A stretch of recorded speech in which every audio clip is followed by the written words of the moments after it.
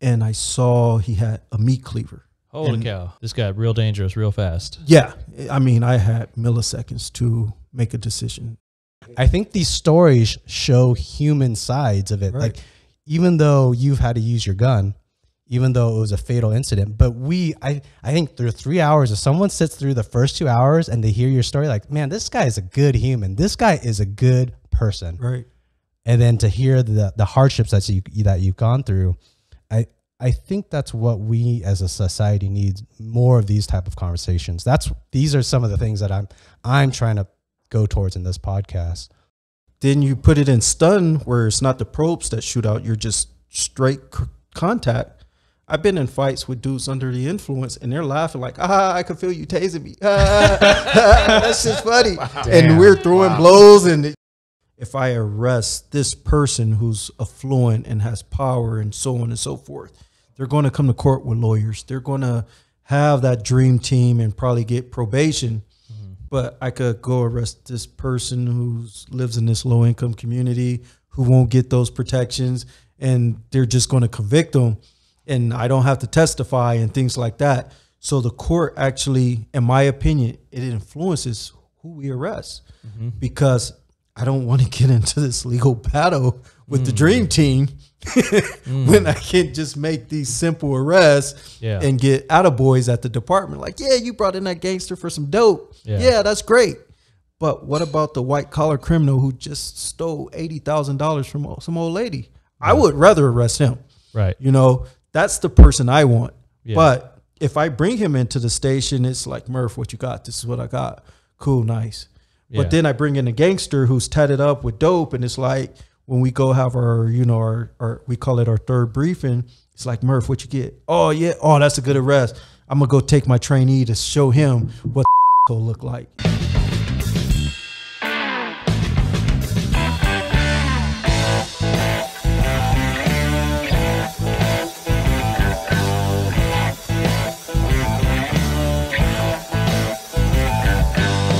Hello, family and friends. Welcome to another Talks with Lemonade. This is available to the billions around the world on YouTube in 4K and audio streaming services like Pandora, Apple Podcasts, Google Podcasts, and Spotify. If you like this content, please subscribe, like, comment, and share. And now onto the podcast. Let's jump over to law enforcement, and then if we want, we'll jump back to NFL. Yeah. So how much time did you spend in law enforcement? So I did 14 years with Culver City Police Department. Years. Yeah, and I recently retired in October. So, yeah, but it was the best experience I had. I always wanted to be a police officer. So to be able to fulfill that dream was awesome. Culver City is right near the 405 and the 10? Is that? Yeah, it's pretty much between downtown Los Angeles and Venice Beach. Yeah. Yeah, so it's a small little... Is there still that driving range with like the 20-foot tall golf guy staring at the freeway? In Culver City? Or is that down by the Goodyear blimp? That might be further down south, yeah. Okay. Yeah. Gotcha. We're trying to rep Culver City here. Yeah, no, not a driving range in Culver City. In your own word, describe what your job was like. Like as in maybe a short, like 1 or 2 sentence description. Ooh, being a police officer is exciting. It's you know, it's an adrenaline rush every day. It's full of highs and lows. I mean, it's hard to describe in one sentence because every day is different. And you have so many peaks and valleys. I mean, you know, you could go through a day where you're just bored as heck. And next thing you know, your adrenaline is at the top. You're driving 90 miles per hour on the wrong side of the street. I could say that now. Getting to an emergency call because someone's life is in jeopardy. So, you know, I don't know if you can put that in one word. And you have to be able to, okay, now I'm there. Now I have to kind of manage all those emotions and all that adrenaline I had driving there. And, you know, you're trying to deal with this situation, which might be completely volatile, dynamic, and out of control. And, you know, it sometimes it takes a little. Is your instinct to tackle people and chop their knees? Again, every situation is different. You know, sometimes you got to meet crazy with crazy, and sometimes you got to diffuse it. So you have to really assess the situation like within seconds. Yeah. Because if I don't, it's going to get out of control, you know. So I have to be able to assess this situation within seconds, which means all your senses have to be firing. I have to listen to what's going on, who's the instigator, who's the victim, or who I perceive as the victim. What is this person saying? Okay, that's a keyword. Let's decompress here. Or this might be something. Okay, let's avoid this topic. And really, you're making life-altering decisions in seconds. Wow, yeah. So yeah, it's exciting, it's dynamic, it's volatile, it's fun. Because nobody ever calls you when everything's fine. Yeah, you don't get those calls. It's it's few and far between. I shouldn't say you don't get it. Culver City is a great community. Yeah, they truly support their police department. Awesome. Yeah. So holidays, they send us food, they send us cookies, they send us gift cards or thank you cards. I shouldn't say gift cards, treats, things like that. But for the most part, and what I always tell younger police officers is you got to get out the car. You can't stay in a car in order to really appreciate your community. You got to talk to them. Otherwise they're just people, or just subjects out there. Either criminal or potential victim or some. But let's meet the people. Let's talk. Let's share stories. Because being a police officer, that's what it's about. Everyone you contact, that's an avenue of information. Excellent. So yeah. As a police officer, we're only as good as the information we get, because everyone knows what's going on in the community. But if you're not talking to them, then you're missing out on all that valuable information. So, it's brilliant. Yeah. Do you think your personality happened to change in the 14 years that you're in there? My personality, no, but my outlook on life, absolutely. Police officers are jaded. We see things completely different. I always tell people, if the four of us walk in a room together or into a party together, you're looking to have a good time. I'm looking for the asshole who might be armed. Where's the exit? Who can I take if we get in a fight? Okay, that's going to be my first threat, things like that. So your view is extremely jaded. Being retired is, I'm still trying to get out of that mindset. Did you visually check me for weapons when you? I size everyone up. Yeah. It's great. So a funny story. When I first started, and I was young and would go on dates with girls and things like that. When I went to their houses, as soon as I met them, got in their house, I would walk through the house to see who else is in there. And I didn't realize it until a girl called me. She was like, "How come every time you come over, I was like, I do that? And she was like, yeah. But, as a police officer, you got to realize every time I go somewhere, there's a gun because I brought it. Yeah. Oh, yeah. Even off duty. So, I'm walking. It was one of those things I didn't realize till someone brought it to my attention. But, every house I go in, there's a gun. Yeah, that's good. It's a good, I don't know. Is that a paranoid for a normal person, or is that when you say normal, what you mean? A non-police officer? If I'm going on a date, do I want to check to see if anybody else is in the house? I would say most people don't. That's what made it unusual to her, who brought it to my attention. But as a police officer, absolutely. You're, especially when you start working murders and things like that, gangs, you're putting people away for crimes, and you're dealing with violent individuals. They might hold a grudge. Yeah, I've had threats on my life. I had my department buy me security cameras for my house because someone threatened to kill me. And when you're young and single, that's okay. Hey, you threatened me. I'm sure I got enough toys in my house to entertain you if you come get me. But I have kids now, so now you're constantly thinking, okay, what if he comes to my house and I'm not there? Yeah, or my kids are there, or my wife is there, or grandma is there, or That's they're terrible, walking home from school. So I'm going to work every day, and that plays in the back of your mind. So, and that a lot of those things, I don't know if you guys really want to get into it, but that's trauma when you're a police officer, and that's mental health and mess with your head. Yeah, and that's officer wellness. And really, when I retired, those were the issues. I retired under stress. Like, I've had enough of dealing with people BS. So So were you a regular street patrol officer? Certainly to start, and then what was your path? So for most of my career at Culver City, we kind of rotate. We have assignments, but they're 2-3 year assignments. So I started off in patrol. I worked detectives. I worked a crime impact team, which is plain clothes, doing a lot of surveillance, executing search warrants, things like that. When I retired as a sergeant. So I ran a fair gambit of assignments at our department. Okay. Yeah.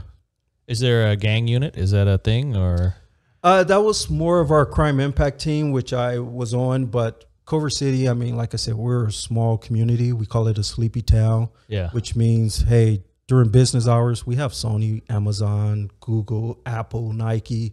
So you have all these large corporations within your city. And I believe our daytime population was somewhere 500,000 people going through Culver City at, during the day. Wow. But at night, it's only 40,000 residents. So, streets are super quiet. So we didn't have a huge gang problem. We kind of knew the gang members and where they hung out. I seen them. Yeah, exactly. It wasn't, there was, even though we had a gang unit, there wasn't really much call for that. Do you have street racing problems? No. Like I said, it's a sleepy town. Because I figured with all those big empty streets at night. No, it's not a lot of big empty streets. It's a residential town. Like I say, really sleepy town. The only problem we would have as far as street racing is La Cienega, which is the big thoroughfare from LAX into Beverly Hills. And so you're going to party in Beverly Hills, you're taking La Cienega, and at night, after hours, Gotcha. It has some fatal accidents caused by speed and things like that. So what's your thoughts on the recent, within the last 2 years, defund the police and kind of all the issues surrounding that happened after COVID? What's your thoughts on that? So defunding police, strongly against it. That was before. It started a little bit before yeah. with the, I forget the guy's name in Minnesota, the killing of that guy. George Floyd? George Floyd, yeah. So it started with George Floyd. Totally against defunding the police. It's if you defund them, what are you going to do with those funds? And then it's also, so the way I kind of explain it, the western states, California, Arizona, Nevada, our police department is extremely advanced when you look towards the rest of the country. We have what is called POS, Police Officer Standards Training, and I think it's head and shoulders above what everyone else is doing. So if you're going to defund us, you're bringing that level of service down to what the rest of the country is doing instead of bringing them up to meet our standards. So I'm totally against it. I think we need more educated police officers, more police officers who have 4-year degrees, more police officers who have a certain qualification in jiu-jitsu or some kind of self-defense. Because a lot of times when I watch the shooting, use of force of unarmed people, I see it like that officer was scared to go hands-on. It's like we train so much with our weapons, when shit hits the fan, we're going to resort to that level of training. And it's almost like you see them like, well, I think it's that movie Talladega Nights. What do I do with my hands? They don't know how to use their hands. They don't know how to fight. And a lot of times just using hands, we call it empty hand tactics. You could de-escalate a situation, even if hey, grab a dude by his hair and slam him or I should take him to the ground and cuff him, but yeah, sometimes it just seems I'm gonna resort to my weapon a lot faster than they should. And it results in a loss of life. So I'm not against, or I am against defunding. I think we need to fund the police officers more, make sure we're hiring the right people, which are college educated people. One, because the maturity level, two, the background. And when you look at the history of law enforcement, guys like, I forget, I think it's August Vollmer, who's considered the father of policing. They said back in, I forget what year, maybe it was early 1900s, that police officers should have four-year degrees. So it's like, hey, if the fathers of policing are saying this, why are we, discrediting what they're saying? That's like, in medicine, they build on what the forefathers did, but we went the opposite way. So yeah, I'm totally against it. Let's get them more money, get them educated, get them trained. Are you saying we want a more intelligent person enforcing the laws instead of a knucklehead? Absolutely. Absolutely. Me personally, I don't want some kids straight out of high school who, especially in the Midwest where, they hire them before they might send them to the police academy. Like, hey, here's your badge, your gun, go out for 6 months until the academy class start. Wow. And now he's on training or he's in the street and he hasn't even been to academy yet. So yeah, absolutely. Let's get some better educated, more mature people out there and, let them provide customer service. Let them know the history of the criminal justice system, not learn it from some salty cop who's Yeah. who learned it from a salty cop who learned it from a salty cop. No, let's let the educated professors teach these guys what the law is. So What are some misconceptions you think you've learned through the 14 years? Kind of like maybe on the outside, people might think cops are just aggressive testosterone individuals that get in that position. Do you think if someone were to say that, is that a completely false accusation?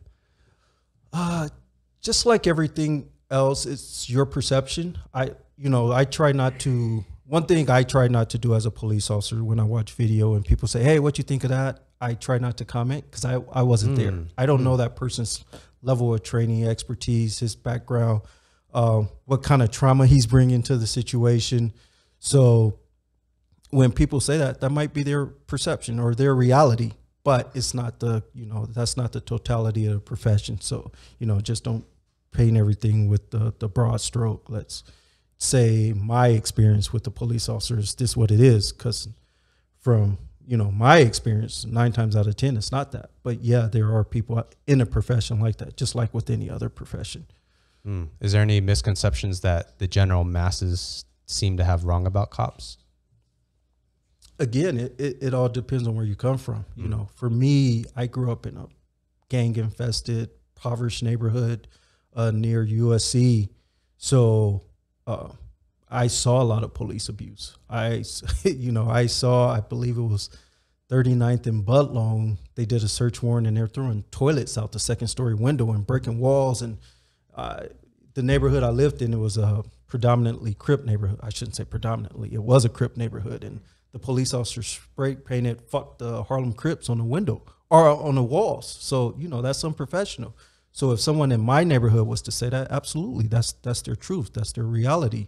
But then in Culver City, me, having experience working there where we provide the highest service, someone in Culver City, that wouldn't be their reality. And I'm sure it's the same in Beverly Hills and other affluent neighborhoods where, that's not their reality. So you would never attack their toilets. No. Well, you get tired of walking through some of those houses in Beverly Hills. I've done mutual aid with them, and it's like, God damn, this is a big house. You gotta search 18 rooms. Yeah, exactly. You're walking through like, this master bedroom is bigger than my apartment. So yeah, it's crazy. What's your thoughts on hiring within the community and those policies with regard to hiring? So my thoughts is public service should be a reflection of the community, not just policing. It should be all public service should be a reflection of the community. And that's one of the things I would like to get started out here in Vegas, where you have to build those relationships. You got to have police officers come to the school, come to the youth events, get to know the public and encourage them. Hey, this is the job. It's a great job. Why don't you guys do it? Why don't you police your own neighborhood? You think about successful teams. You could go back in history, tribes, civilizations, or whatever it was. They didn't bring in outsiders to police them. You police your own community. At night, you went and you laid your head down in your community. You knew who the drunk was. You knew who this person was, the troublemaker. So even though you had to deal with him, you knew how to deal with him. He wasn't just some asshole that this is your first contact. I don't know his history. He seemed super aggressive, even though his personality just might be loud. He's not really, but when I don't know you, I'm going to take that, as aggression. So when I meet your aggression with aggression, and now we have this situation that just spirals out of control. And generally, it never ends well, or it ends with a complaint or something like that. But absolutely, I think you should hire from the community. The community should be, or the police, any public service should be a reflection of the community. And it's not so much just the police department. That's where you have to start changing the hiring standards. You have to change the way HR views things or the policies they have. I did a research paper not too long ago where we're talking about college education and things like that. But you look across the nation, the average black family makes $40,000. It costs, on average, I believe it was like $27,000 to get a college education. Well, if I only make 40, I can't send my kid to college. So it's like, okay. But when you go to apply, it's like, hey, do you have any debt? The average black person is going to have debt if they went to college. Yeah. So you're automatically ruled out. You know, I used to work in personnel and training, and I came across this situation where a kid had debt. I thought he was a great candidate. My supervisor brought him in, told him, hey, you got to eliminate this debt you have. And he said, how am I supposed to eliminate that if I can't get a job? And he was looking at me. And I'm like, shit, that's a good question. I don't know what to tell the dude. And, you know, it was like, and for me, it was kind of the same situation. My debt wasn't to the point where I couldn't manage it. I had to borrow money and ask relatives, hey, help me pay off this speeding ticket that I didn't pay off. Wait, so when you go apply to be a police officer, if you have debt, you can't become a police officer? Is that that's one of the criteria, yeah. And they say because you're easily corrupted, because now you want to pay this off, so you might start taking money. And I mean, you know, it's a reason. Yeah. But it is, hey, well, we have people who've passed that who didn't have debt, and now they get on the force and they're taking money. So, right. Like I said, it's those obstacles we have to where, hey, this is what rules out a lot of the minority candidates. Yes. And it shouldn't be like that, because unless you're looking at this kid's or this person's financial history, okay, we see he has debt, but look at his bank account. He's never had a large sum. It's not like he mismanaged his money. He just never had money, or she. Right. He or she just never had money. Whereas you look at someone who might not have debt, but you look at their financial history and they got bankruptcies and things like that in the past, but it doesn't show on that active credit report or whatever. They don't have that debt. Okay, he's a good person to hire, or she's a good person to hire. But you would think that they should distinguish student loan debt is separate from debt is debt, and they look at your revolving credit accounts and the scores, and it's one of those things, man. Like I said, when you're trying to get diversity, and if that's your main goal, you have to re-examine the hiring standards. Yeah. Now, what do they consider manageable debt level? I think to each his own. I don't know what our department considered it. It was just, you know, like I said, even if a kid had $20,000 in debt, which is a lot. Yeah. But if it's from college, like, let it go. Yeah. Like he said, how am I supposed to pay it off if I can't get a job? If these are the higher standards across the board, you know, this kid's never going to work in public service. Yeah. Well, we all know that, you know, 20 grand in college debt is an investment. In some way, I mean, at least you're thinking it's an investment versus a shopping spree. And I think, you know, that pendulum is starting to swing towards that with, you know, they're asking for debt forgiveness. But, you know, so I was doing that 6-7 years ago. And back then, no one was asking about college forgiveness loans and things like that. When I got hired, you know, it wasn't even a topic. So, yeah. But fortunately for me, I had a scholarship. I didn't have to deal with that stuff. But yeah, I've seen it working in the profession, and I've seen good kids just, they can't do it. You know, yeah. I thought he or she might have been a good hire, but because of that hiring standard, they never got into, or they didn't join our department. I shouldn't say they didn't get into the profession. Now, how involved were you in the hiring process? Or so one of my assignments in personnel and training, I was very involved. I mostly did background checks and things like that. The ultimate decision never rested with me. I was just out recruiting. I did a lot of Black College Expo. I did a lot of going to the junior colleges and speaking to that crowd, trying to get them into the profession, because I believe in diversity in law enforcement and public service in general.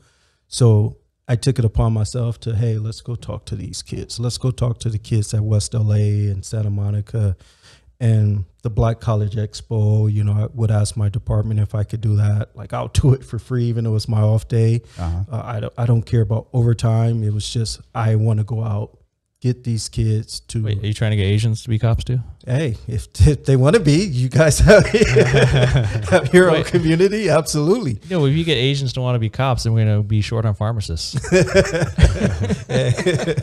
No, there's enough for you guys.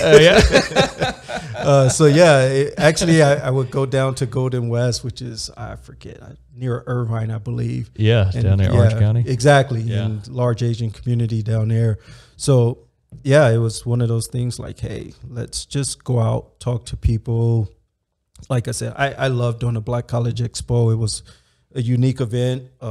get to meet a lot of kids, and there's actually a lot of diversity. It's just called the Black College Expo. Whatever, Sergeant Terry. I'm gonna go play football. Do that too. And that's what I did. That was my route.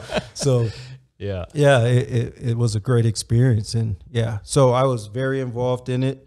But like I said, the final say never rested with me, nor should have at my pay grade. But yeah, what were some of the great things and the bad things in the law enforcement? Like either systematically that you saw there things that are not set up well for the, what's the word I'm looking for cops to do their job correctly or morally, and then what are things that are set up real well for that? There's pros and cons on pretty much everything. So policing, it's based a lot on tradition, and depending on who you ask, policing may have started from the slave patrol. It may have started from, the guy Vollmer and at Berkeley. You believe it started from slave patrol, let's say. Then a lot of those traditions that were passed down, hey, they're being taught. And I'll give you a good example. Well, one that hit me, in Culver City, we had something called the Culver City Escort, where I see a car, I want to stop. It just doesn't look right, but I don't have a reason to stop it. So I would just get behind them, follow them. Culver City is only 4.5 square miles. So I would follow them, and pretty soon they'll make a left or right, and they're out of Culver City. That's a Culver City Escort. It's almost like crime prevention. Hey, my presence, whether they were good or bad, nothing happened. They left the city. Great. That's what we want. So as I'm doing research, I'm working on my master's degree. That's problem. Right. I'm working on my master's degree, and I'm doing research on the history of Culver City. And the first Cotton Club was in Culver City. Back then, I believe it was 1920s. Culver City was considered a KKK town. What's a Cotton Club? It was like a famous jazz club for black musicians, but white people went. So they're at the Cotton Club, and I'm reading an article about the black musicians saying, hey, after their sets, they didn't want to go outside to smoke a cigarette because the police would harass them. Because, so now they're put in this small little corner inside the Cotton Club, smoke a cigarette. It was super uncomfortable. Then after their show was done, the police would be waiting for them to escort them back to their side of town, which was Central Avenue, and it was called the Culver City Escort. Right. So that tradition that I had participated in had been passed down for all those generations. Yeah. And unknowingly, I was doing the very same thing that they were doing to my ancestors or my community in 1920, which was a racist tradition. Let's get these people out of Culver City. Yeah. So when I read that, it was like one of those things like, damn, my heart sank. I had to call my aunt, that aunt that's, baby, it's okay. Everything you didn't know. So but when I read it, I called her and I told her, and she told me that. And it was, and that was my realization, like, hey, these are traditions that have been passed down and taught to me. And that's when you talk about culture and tradition in law enforcement, that's one of the bad things. It's, you come out the academy and you're assigned to training officer, but that training officer was taught by a training officer and that training. So that's one of the bad things. So do you like jazz? I love jazz, actually. I do. It wasn't jazz that was the problem. Oh, okay. We're looking for jazz musicians rolling through. No, I love jazz. Wasn't the problem in that. One of the good things is just community service. It's policing. We say it's one of those things you're called to do.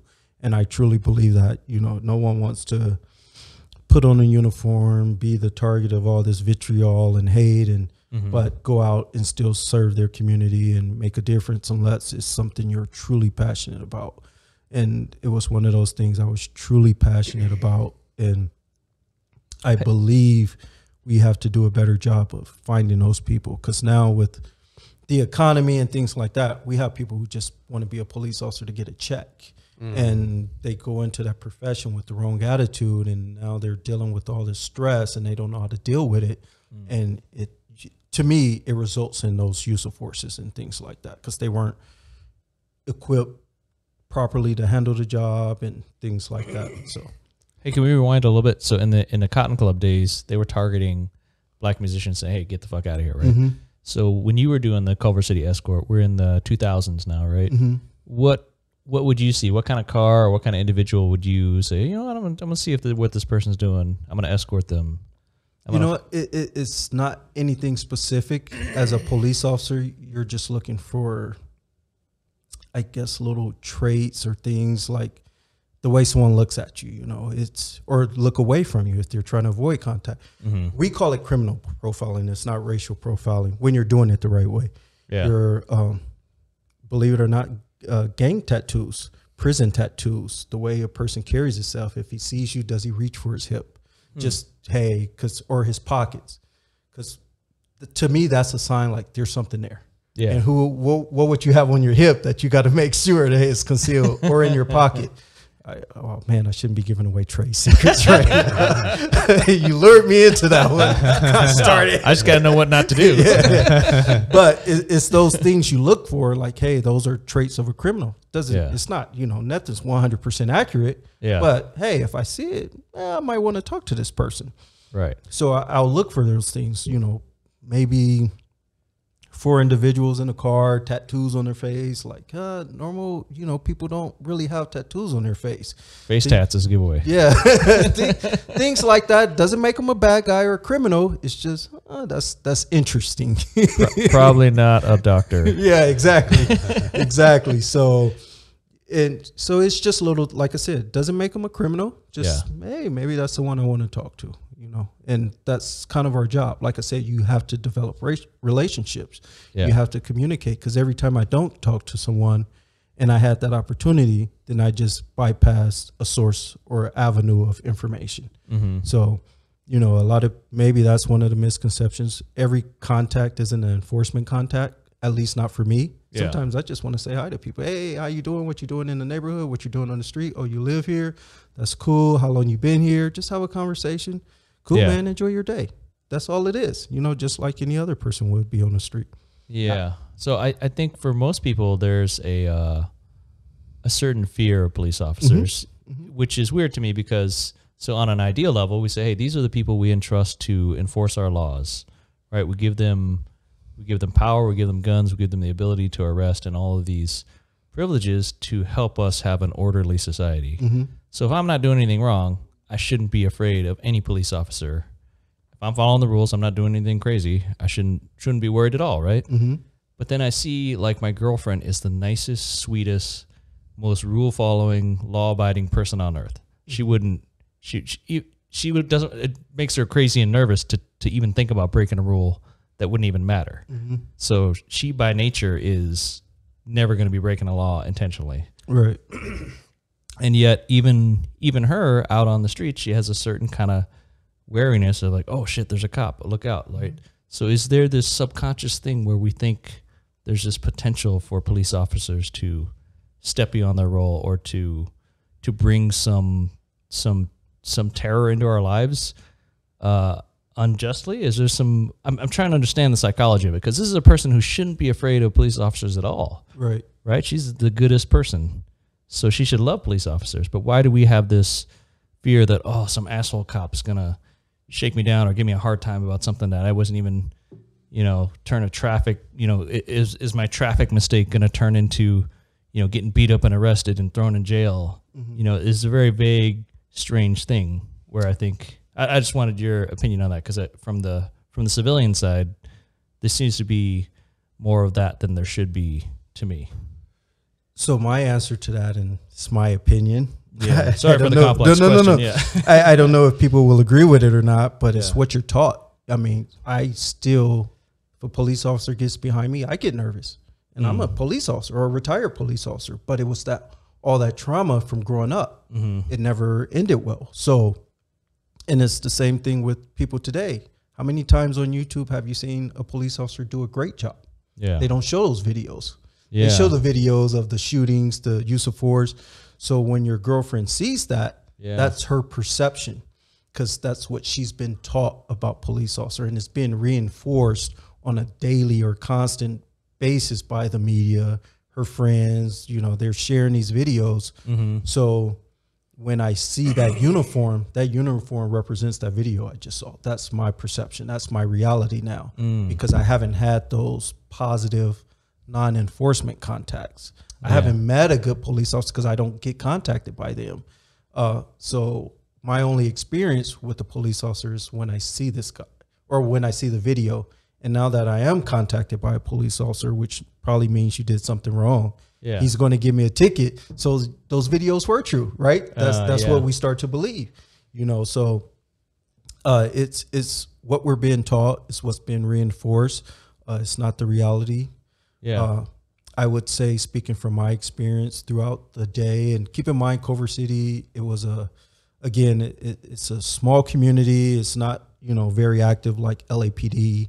So we had a lot of downtime where we can go out and be proactive and look for criminals and stop people for traffic violations. Right. So let's say I stop, I don't know, 13 cars in a day. Maybe only one or two will get a ticket. The other, I'm just educating. I don't want to give people tickets. I just want to say, hey, next time stop at the stop sign. You saw me there. Right? Well, so right? I just want to have, hey, next time stop. I've told people, hey, this is what you've done. I'm going to sit here with you for the next 5 minutes so everyone driving by thinks you got a ticket, and I'm enforcing that rule that they saw you violate. But in actuality, I'm going to let you go. Oh my God. You are the police officer I wish every police officer was. But that should be every police officer, right? Unless you're, you know, under the influence or doing something egregious. We have a lot of discretion. So our perception, at least here in Vegas, and then, you know, I used to live in San Diego and stuff. In the places I've been, the general perception is these cops are out to get us. They got a quota. They got to write so many tickets to get funding for the city. It's a revenue collection thing. Like I could be, you know, barely doing anything wrong, and they're hiding out trying to get me. And then no matter what I do, they're going to give me a ticket. Even if I have a good reason, like, hey, the traffic cones was messed up, and I was just trying to follow the rules, but the cones were unclear. But now you're going to give me a double fines construction ticket anyway. So it's been my experience, my perception, and the only time I hear about people getting a warning instead of a ticket is when they're a really pretty girl. So, so that's I would say from the public, that's more the perception. Like I wish it was like you're saying, where if an officer sees you make a mistake, they're here to help you and remind you to be a better driver. That would be great. But our perception is that, fuck, I'm going to get a ticket. You know, I'm getting nailed. I'm out. I'm looking at, I got to watch my ass is what I'm. So, and traffic officers will probably get mad at me, but if you get stopped by a traffic cop, you're getting a ticket. That's their job. Their job is to enforce the rules of the road. So there's a separate role? There's traffic division, there's patrol. If you get stopped by a patrol officer, someone who's just looking to take people to jail, which may prevent crime, you know, I don't give a shit about a ticket.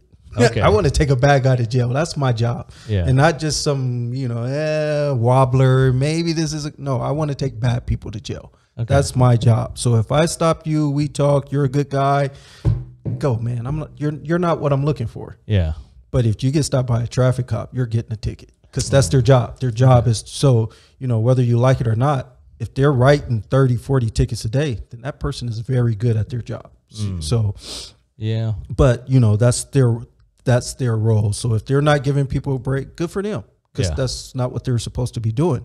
Whereas you take patrol, I could care. If I'm in patrol, I could give a shit about a stop sign violation. I'm going to stop you for it. And I'm going to tell you about it, but I don't want to go to traffic court for that. You know, that's a day away from patrol. That's a day away from me doing what I want to do. You know, that's 4 hours sitting in some traffic court waiting for this ticket to be called just so you could say, okay, yeah, I agree to pay the $65 fine. Right. Where a traffic cop, they have days where, hey, I'm going to spend my day in court this day and I'm going to fight all 17 tickets. You know, so. You know, that's another thing I see is, you know, I lived in Las Vegas for 11, 12 years. I lived in the Southwest, most of that. And so most of the time you have a regular level of, you know, police officers you'll see around. And then on whatever, like, you know, January 27th, they're all out and you see a ton of people getting tickets on the same day. Is there something to that pattern where, like, man, I wasn't seeing people pulled over, but today I'm seeing everybody getting pulled over? Seems like the whole force is out. There could be, and it could be a result of you guys. You guys maybe could have called in and said, hey, they're racing down whatever street this is all day or between 2 and 4. Yeah. So now that you call, we have to do something about it. So now you see the whole department out there writing tickets, and you're like, "Oh, look, now they're being assholes writing tickets all coming day." After us, right? But no, usually if you see something like that, it's a result of the public complaining about an issue. It happens a lot near schools. Like, hey, these people are flying through the school district at 3 p.m. when the kids are getting out. Yeah. So as a sergeant, I want to remedy that situation. Hey, you 4 guys go out there and just write tickets between 3 and 4. That's what you're going to do. Gotcha. And now you see it and you're like, oh, look, they're just writing tickets. Yeah. But that's the backstory behind it. Okay. There was complaints about this area. Maybe it was speed related, or maybe the bar lets out at 2 a.m. and a lot of people are driving home drunk. Whatever the case may be, when we're reacting to those complaints. So that's great. I'm so glad I asked you. So that might be a situation where things like that happen. I have a statement someone told me, and I just want to ask you if it's true or not. They said, they weren't even a cop. I don't know where they heard this from. Oh, here we go. Yeah. They said part of the police academy training trains the cops to deal with the worst of society, because during that training, you're looking for gangsters, you're looking for serial killers, you're looking for traces of criminal activity in a person. During that police academy, that really, this person said it really trains the cop to be on edge all the time, because these videos that you're in training is showing the worst of society. And then also on top of that, this person said, I think they said something like the first year or the first years of a police officer's life in that career, usually the department will put them in the harshest location. So not only did they go schooling with dealing with the harshest people, or the training scenarios. The harshest scenarios. Yeah. Mm-hmm. And then you get into the real world, and the first years are dealing with the harshest areas, which would be probably the harshest people maybe. Mm-hmm. So then this person was saying, we're training these cops to deal with people like they're already bad people, like they're already criminals. But the problem with that whole training is it's not showing cops, hey, there should be a more dealing with people as just people too. Mm-hmm. Or it's just putting the cops on edge so early. So is there any truth on that?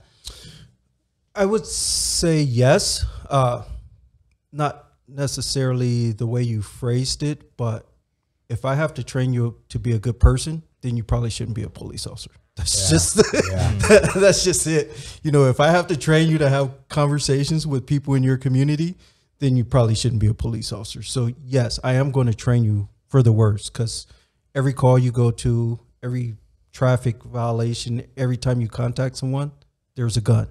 I know, because I brought it. Mm-hmm. So if I get in a fight with you, we're fighting over a gun. Every police officer who gets in a fight, they're fighting over a gun. That's got to be my mentality. Because if I'm not thinking that, what's the penalty? Death for me. You know, I got a family I want to go home to. So every time I'm in a street fight, we're fighting over a gun. There might be an instance where I can really determine, okay, this person isn't fighting to kick my ass. He's just fighting to get away.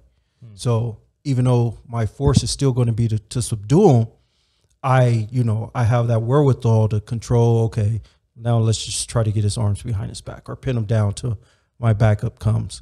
But when these things start to escalate, my first thought is, if he hits me or if I hit him, we're in this. We're in this, because I got to protect this thing on my hip. And we train, well, I shouldn't say we, police officers should be training to fight with this thing on their gun, to have weapon retention. Not all of us do that. And to me, that should be a mandate. You know, we're required to qualify on a range. I think it's like once every 2 months or something like that. Well, shit, we should be in a mat room qualifying, showing a proficiency level of gun retention every 2 months or every month, because we're going to use our hands more than we ever will use our gun. 14 years of my career, I've only used my weapon once. But, oh my God, I probably use my hands every day for shit. If it was a 10-hour shift, I'm using my hands. I'm contacting someone, patting someone down 8 hours of that 10-hour day. So I need to know how to use my hands. So yeah, I would say there's some truth in that, but only because it's officer survival. As a rookie, I do want to get you into a lot of crap, a lot of shit, so that way it's experience. You know, the first time you get into a car pursuit, foot pursuit, it's going to be overwhelming. But now that you've done it 3 or 4 times and you're 2 years in, you're much more calm. You can handle it better. So I would rather get you into the shit your first year than have you 6 years down the road and this is the first time it happened and now you're spiraling out of control when you should be a seasoned veteran. So yeah, I would say there's some truth to that, but for good reason. Under those circumstances, normally you're working with someone that's seasoned with you, right? You're not a rookie going out with another rookie. Like you're going to be working with someone, a seasoned sergeant, or may not be a sergeant, but someone that has more years under their belt. Yeah, you know, like that Denzel Washington movie. Yeah, training day. Yeah, you're going to be working with a training officer, and you know, as a TO, my job is to expose you to as much stuff as possible, so that way you have the experience. When you get called into court, I don't want it to be, hey, that you're 4 years on. This is my first time in court testifying on a drug case or a foot pursuit, or why I had to use force, and trying to recite policy. I want you to be experienced, so when I'm done training you and I sign off this person is good to go, he or she is really good to go, because I've exposed them to as much as I can. And don't get me wrong, I can't expose them to everything. Policing is a evolving, dynamic profession. 14 years in, I was still learning things because you just can't cover everything. But I want to give you a solid foundation to build on as a training officer. Yes, I'm hearing a call for more hand-to-hand training and more gun retention training for officers. Is that absolutely? So absolutely. You propose every 2 months, hey, you gotta hit the mat, you gotta do some jujitsu. I propose, in order to be hired when you come out of the academy, you have to have a certain proficiency level. Yeah, I'm not a jujitsu guy, so I don't know the belts and all that stuff. Yeah. But if it's a standard of purple belt, then you got to achieve that in order to go 10-8, in order to go outside on patrol. I think, and not so much jujitsu. I don't want to say like jujitsu is the end all be all, but some sort of hand-to-hand combat, open hand combat where, okay, this person can box at a great level, or Muay Thai or whatever it is, but it can't just be all I do is shoot my gun and go 10-8. And I've never been in a fight, and the first time I get in a fight is with this 6'4", 280-pound convict who's done up downs and burpees for 8 years in jail, and he's sweaty, and I'm trying to grab his arm and I can't, so boom, I'm gonna shoot him. No, that can't be your first fight. Well, yeah, I mean, today with the popularity of MMA and UFC, we have some significant portion of the population of males certainly that have some MMA training now, right? Just even going to the gym and having fun.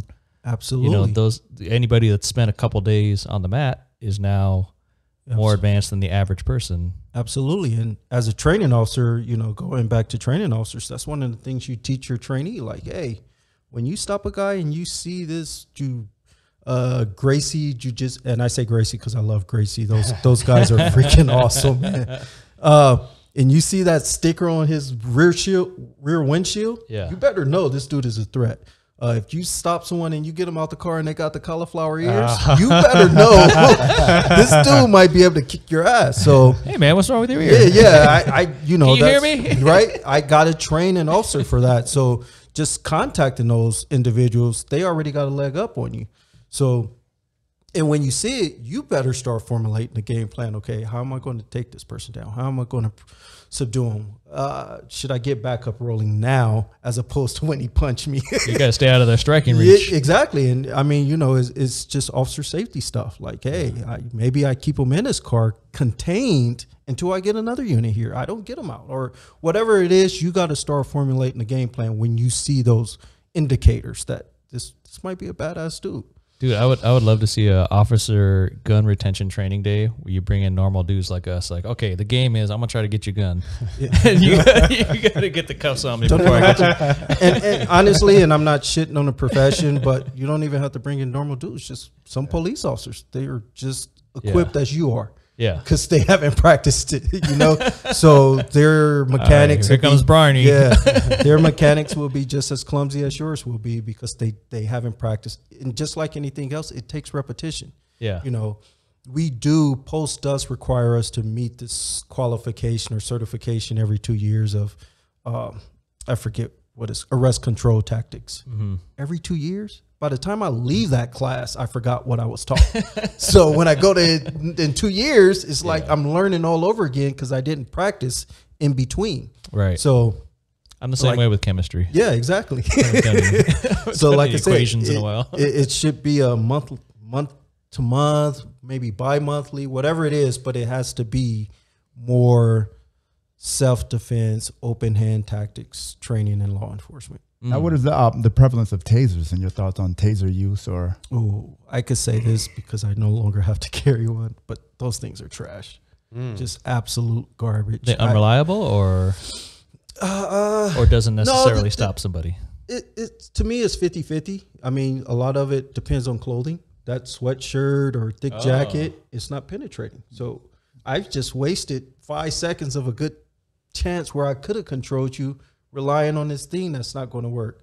Then you put it in stun where it's not the probes that shoot out. You're just straight contact. I've been in fights with dudes under the influence and they're laughing like, I can feel you tasing me. That's just funny. Wow. And we're throwing blows and it doesn't. So it's like, now you throw it away, but then you just threw a weapon away. So now it's just tasers are dumb. Wow. Okay. In my opinion. Yeah, I never thought about sweatshirts and hoodies blocking a taser. Yeah. If the probe doesn't penetrate, it's ineffective. And now you have this thing in your hand and now I got to worry about reholstering or it's just. So ideally you want the shirtless guy with the sword. Ideally you don't want tasers. No. And again, this is my opinion. Ideally you don't want tasers. Just that false sense of protection, I guess. That, okay, the community says, well, why you didn't tase them? You know, because they think it's an effective weapon. But, you know, police officers, we know it's trash. So, but we have to carry it. We have to show that we try to use it when we go to court or you're in a use of force situation. And reality is I would never use it. I rely on my hands and, you know, I get my ass kicked, but I would rather get my ass kicked than try to use a taser on a combative suspect. Wow, yeah. Do you ever see those shotgun shells where the taser is loaded into the shotgun shell and the whole thing? I haven't seen those. No. Okay. No, I've seen beanbags, which are effective. Some beanbags they hurt. Get you? Yeah, they hurt. They make you and then you have that small window to go hands on. And like a lot of those, you know, weapons, you still have to go hands on. You know, if I hit you with a beanbag and you fall, I still got to go hands on at some point to put you in cuffs. So that's why training hands on to me is paramount for the future of law enforcement. So really we need to combine MMA with police officering. Absolutely. And education. Well, because kids want to be Conor McGregor, right? Kids want to be, you know, the Korean zombie. I don't know that. For me. But how cool would that be that we combine the two to where police officers are ultimate badasses? Well, I mean, but you want to have that education component with it. Well, you talk about kids, and we look up to warriors and samurais and things like that. Yeah. Well, that's what you're training a police officer to be. You know, you're teaching him not to just rely on his gun. I'm going to train you to be a warrior. I'm going to train you to be a samurai or some sort of superhero type person who's qualified to use more than just his weapon. Yes. He's qualified to use his hands. He's qualified to de-escalate a situation because he has an education. He's intelligent. You know, exactly. He can go speak someone down off the cliff or, you know, when someone's in a mental crisis, I know he can go talk to this person for 3 hours and talk them down as opposed to this person who's never even been in a situation like this because he wasn't trained. He wasn't educated. I know we're stereotyping towards male because there is that physical component, right? What percentage of the force? Are there a lot of females in police officering? Is it 10%? Is it? Again, there needs to be more diversity in policing. If I say he or she is, or he a lot, it's just because my vernacular, what I'm comfortable with. Well, most police officers there's absolutely a need for females in the profession. Like I said, it's not that everything is combative. It's, hey, how can I diffuse the situation? You know, because what I ultimately want, I want cooperation. I don't want to fight you. I don't want to have to use force against you. I want to I want you to cooperate with my commands so I can either handcuff you or whatever. So if a female is better at that, then great. She's golden for this job because that's what I want. I want the cooperation. That's the ultimate goal of a police officer, is to get cooperation and get this person to do what you're asking them to do.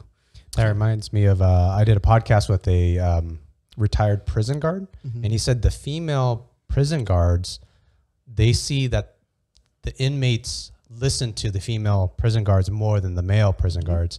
So when you're saying if there's more diversity, more females as a police officer, that might help get people to comply. Yeah, because if I'm in a confrontational situation and I've never been there, Liam, get your fucking hands on the ground. Yeah, where a female might be like, sir, calm down. Yeah, yeah. You know, she's coming from a whole different perspective, different approach, and it might she might elicit that cooperation. So you know, we just need more diversity in policing. Yeah, it was I think it was an interview on NPR. It was a female officer. She was talking about she was saying, and now we're speaking in generalization, but she was saying men naturally tend to revert to that aggressive. She's saying male police officers, where women will look to try to de-escalate and talk, have a conversation with you first, and try to view you as a human being first, and then, you know, escalate to the level of where you are. Try to keep it at that level where men have a tendency talk to the mic. Yeah. Oh, sorry. If you want, try to swing the mic in front of you.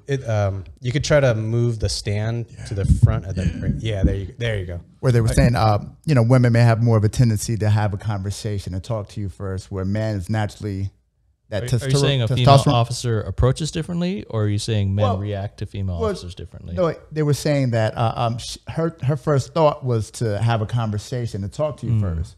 Where they're saying male officers have a tendency to be more aggressive and bringing that testosterone and that energy. Yeah. You know, and obviously I don't want to make generalizations, but she was saying typically female officers, they look to de-escalate and have a conversation, and as the situation escalates, they will escalate. You know. So to me, a lot of that goes back to training. It's what you're teaching your officer. So again, training, tradition, culture. If the culture says, hey, I'm going to teach you how I was taught, and if this person is mouthing off, you better go hands on right now. And so if a guy doesn't do that, in the locker room, he's soft. No, he can't do this job. But a female does it, she might be considered soft. And even females, sometimes, you know, they have to go through that phase where they have to show like, hey, they can do the job, because that's what we want to see. But for a male, he's quickly labeled, he's soft. He was scared to go hands on. Even though the outcome might have been what we wanted, he didn't react the way we were taught to react. So yeah, he'll get that label, and it's a whole nother dynamic we got to deal with. Yeah, that's interesting. It's an alpha male profession, and believe it or not, and you know, I hate to say it, there's a lot of guys in the profession who want to be alpha males, but they're not. But they got to act like alpha males because they're around alpha males.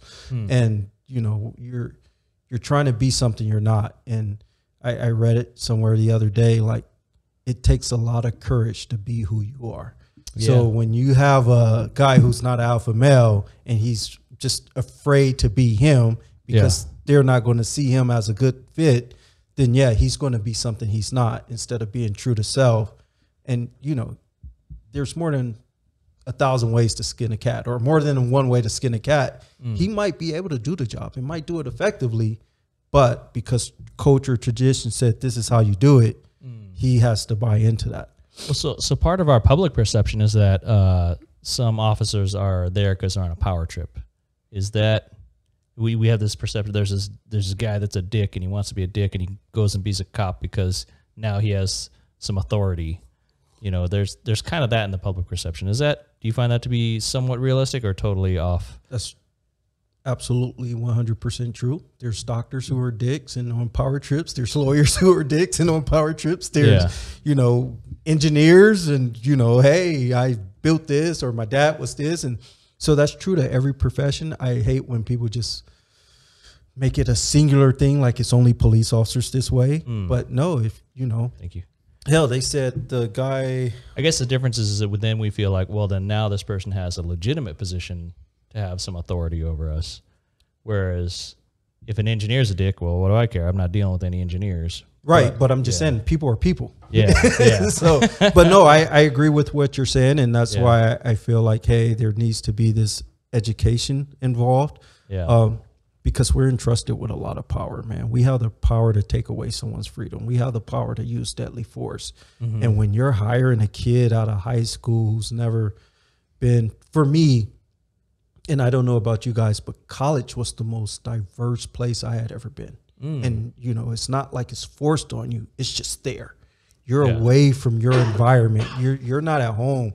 You're in this just melting pot of ideas and people from Indian dudes walking around. Just different backgrounds. And you're in class and you're surrounded by different cultures. And because, you know, it's that guy with the guitar and the tie-dye shirt. Exactly. Even though you're in a diverse place, there's still kind of cliquish, you know, everyone still kind of associates with their own. Yeah. And when you start intermingling with these groups, there's a lot of understanding that goes on. So now as a police officer, when I do go to that Indian community, hey, I dealt with them in college. I know he's not being offensive. I'll say it about Middle Eastern because, you know, they tend to be loud and pompous. Yeah. But because I dealt with them in college, I'm not offended by him getting in my face. That's just how they are. They like to be loud and brash, and I don't take offense to it. It's just like, okay, how can I diffuse this? You come over here and talk to me. The rest of you guys stay there. Yeah. And, you know, because a lot of times it's just a show. It's just they're doing it for show. But now when I isolate them, we can be civilized. Yeah. And instead of me being offended and, you know, going at him or being just as aggressive, meeting his hostility with hostility. Yeah. Come here, dude. Let's talk. Right? You're changing the dynamic of exactly not having an audience. So, yeah. So you know, again, it goes back to education. I'm a huge proponent of that 4-year degree, just so you can be around other cultures, I guess, be in that diverse environment. So when you do come out, because let's say, hey, there's some kid who grew up in the Midwest in a small town where I'm sure they all look alike. Yeah. But now he gets hired by the big department and he's going to work in, you know, the black community. Yeah. And all he's ever seen is rap videos and, you know, whatever. Well, that's his perception, you know, and I can't tell him he's wrong because that's all he knows. Are you saying rap videos are not a good representation of Black America? No. I'm saying there's more to us than rap videos. Okay. So everyone doesn't want to aspire to that, you know, rap lifestyle. So, but when that's all you know, or that's all you see. I thought you came to Vegas to pop champagne at the clubs. Well, I did. I absolutely did. But yeah, it's built on success. So nice. Yeah, absolutely. If you work hard, you should party hard. Yeah, I joke about that, but I love everything Terry is saying so far. He's proposing some brilliant changes to make our policing better. You know, I think everything you said made a whole lot of sense so far. Thank you. Yeah, it's great to hear. I agree. Yeah, I'm passionate about it, man. It was my life, what I aspire to do. In your career in law enforcement, what are some memories that you're proud of?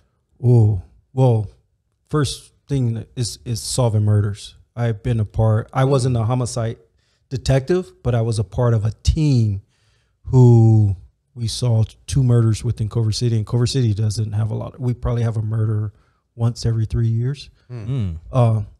So to be a part of that and get the bad guy in custody, and you know, I was on the team where we actually apprehended the guy, and it was actually both guys. That's what you're in it for. I tell a story. So when I was actually in the academy, and when you're in the academy, you have to go back to your department and do a ride along. So I'm not a police officer. I'm just a recruit at this point. On my ride along, a murder was committed. So, you know, ultimately we respond, and bad guys, and actually, let's back up. I don't want to share that. But you know, that was a great day, because my ride along, it was like murder and shooting, and for Culver City, it was like the worst day possible. For a ride along, it was like I didn't want to go home. But that's what I signed up for. Yeah, no, there was a day, and I was a police officer, and maybe 2 years on, and early morning, 7 a.m., we got a call of a man down, parent got gunshot wounds at a construction site.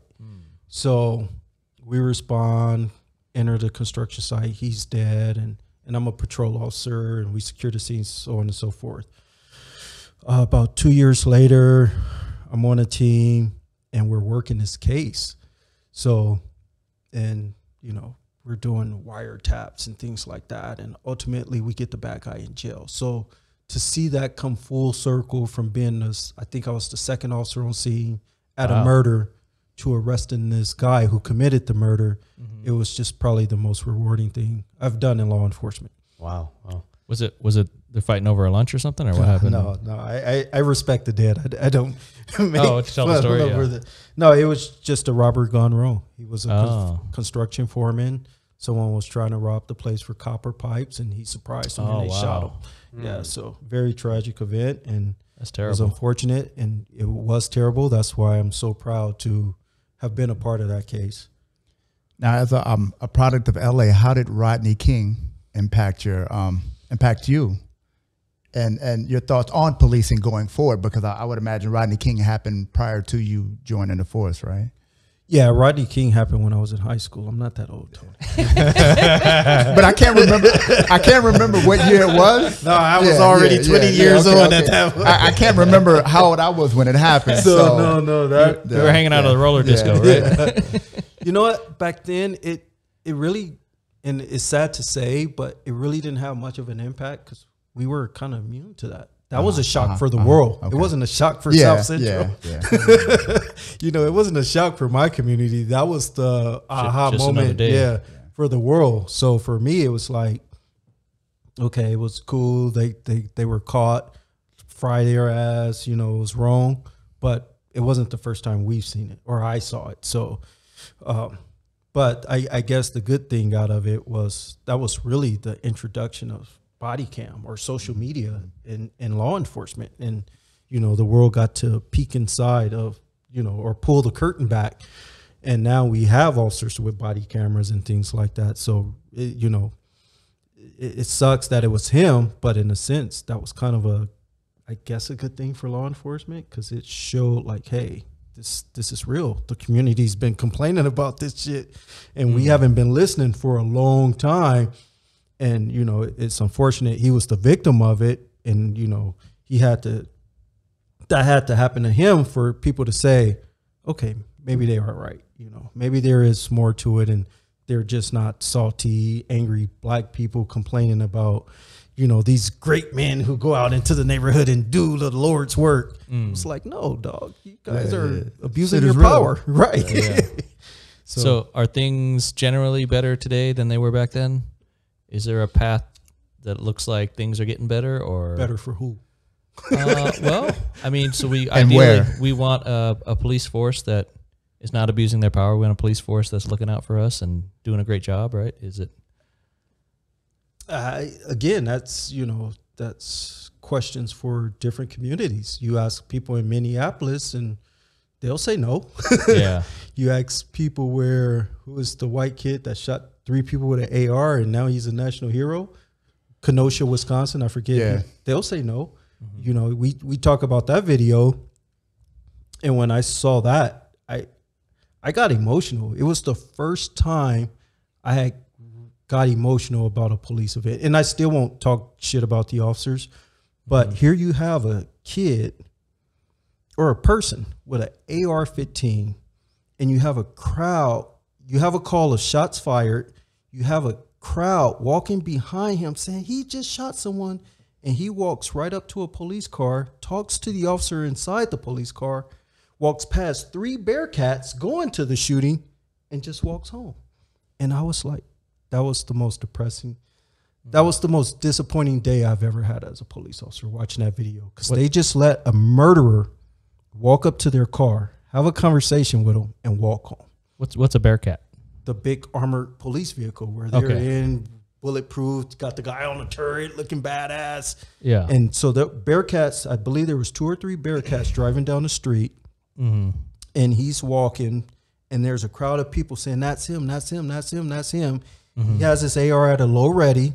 So, and he walks right up to a police car, has a conversation, and walks home. So at the very least, in any reasonable officer's experience, some dude walking around with an AR should be addressed more than, hey, how you doing? Well, at the time, he was probably one of many walking around with an AR. Yeah, and they probably all looked alike. So it wasn't unusual for him to be walking around with the AR. Yeah. The unusual part was people walking behind him saying, that's him. Yeah. That's the guy that just shot these people. So you have reports of a crime. You should be addressing. And you have people identifying the criminal. Yeah. And he walks on. He walks to a police car, stands right next to a police car. This is a threat. This guy just shot somebody, shot 3 people. He's a threat. He's a threat to society. He's a threat to the community. He just killed 3 people and he walks home. Yeah. And that, to me, that was the worst day I've ever had. Because I see policing as a fraternity. Yeah. You put this uniform on, you're my brother. I will never talk shit about you. I will not comment on situations that I wasn't a part of. I don't know the circumstances. But that day right there was like my fraternity let me down. My brothers let me down. That guy, not saying he should have been shot or killed or anything, but he should have been arrested right then and right there. Right. Yeah. And what the courts did is as police officers, we should never worry about what the courts do, you know, because once we start being influenced by court decisions, then just like anything else, we want to be successful with. I'm not going to arrest this guy because the court won't prosecute, but I'll arrest this guy because they will prosecute. So the court should never influence what we do, because now we're making decisions based on outcome, which I think is totally wrong. If you do your job right, the law will protect you. And if the courts fail, then that's on the courts. Right. But that guy should have been arrested right there. And then the court fell later, which we all saw.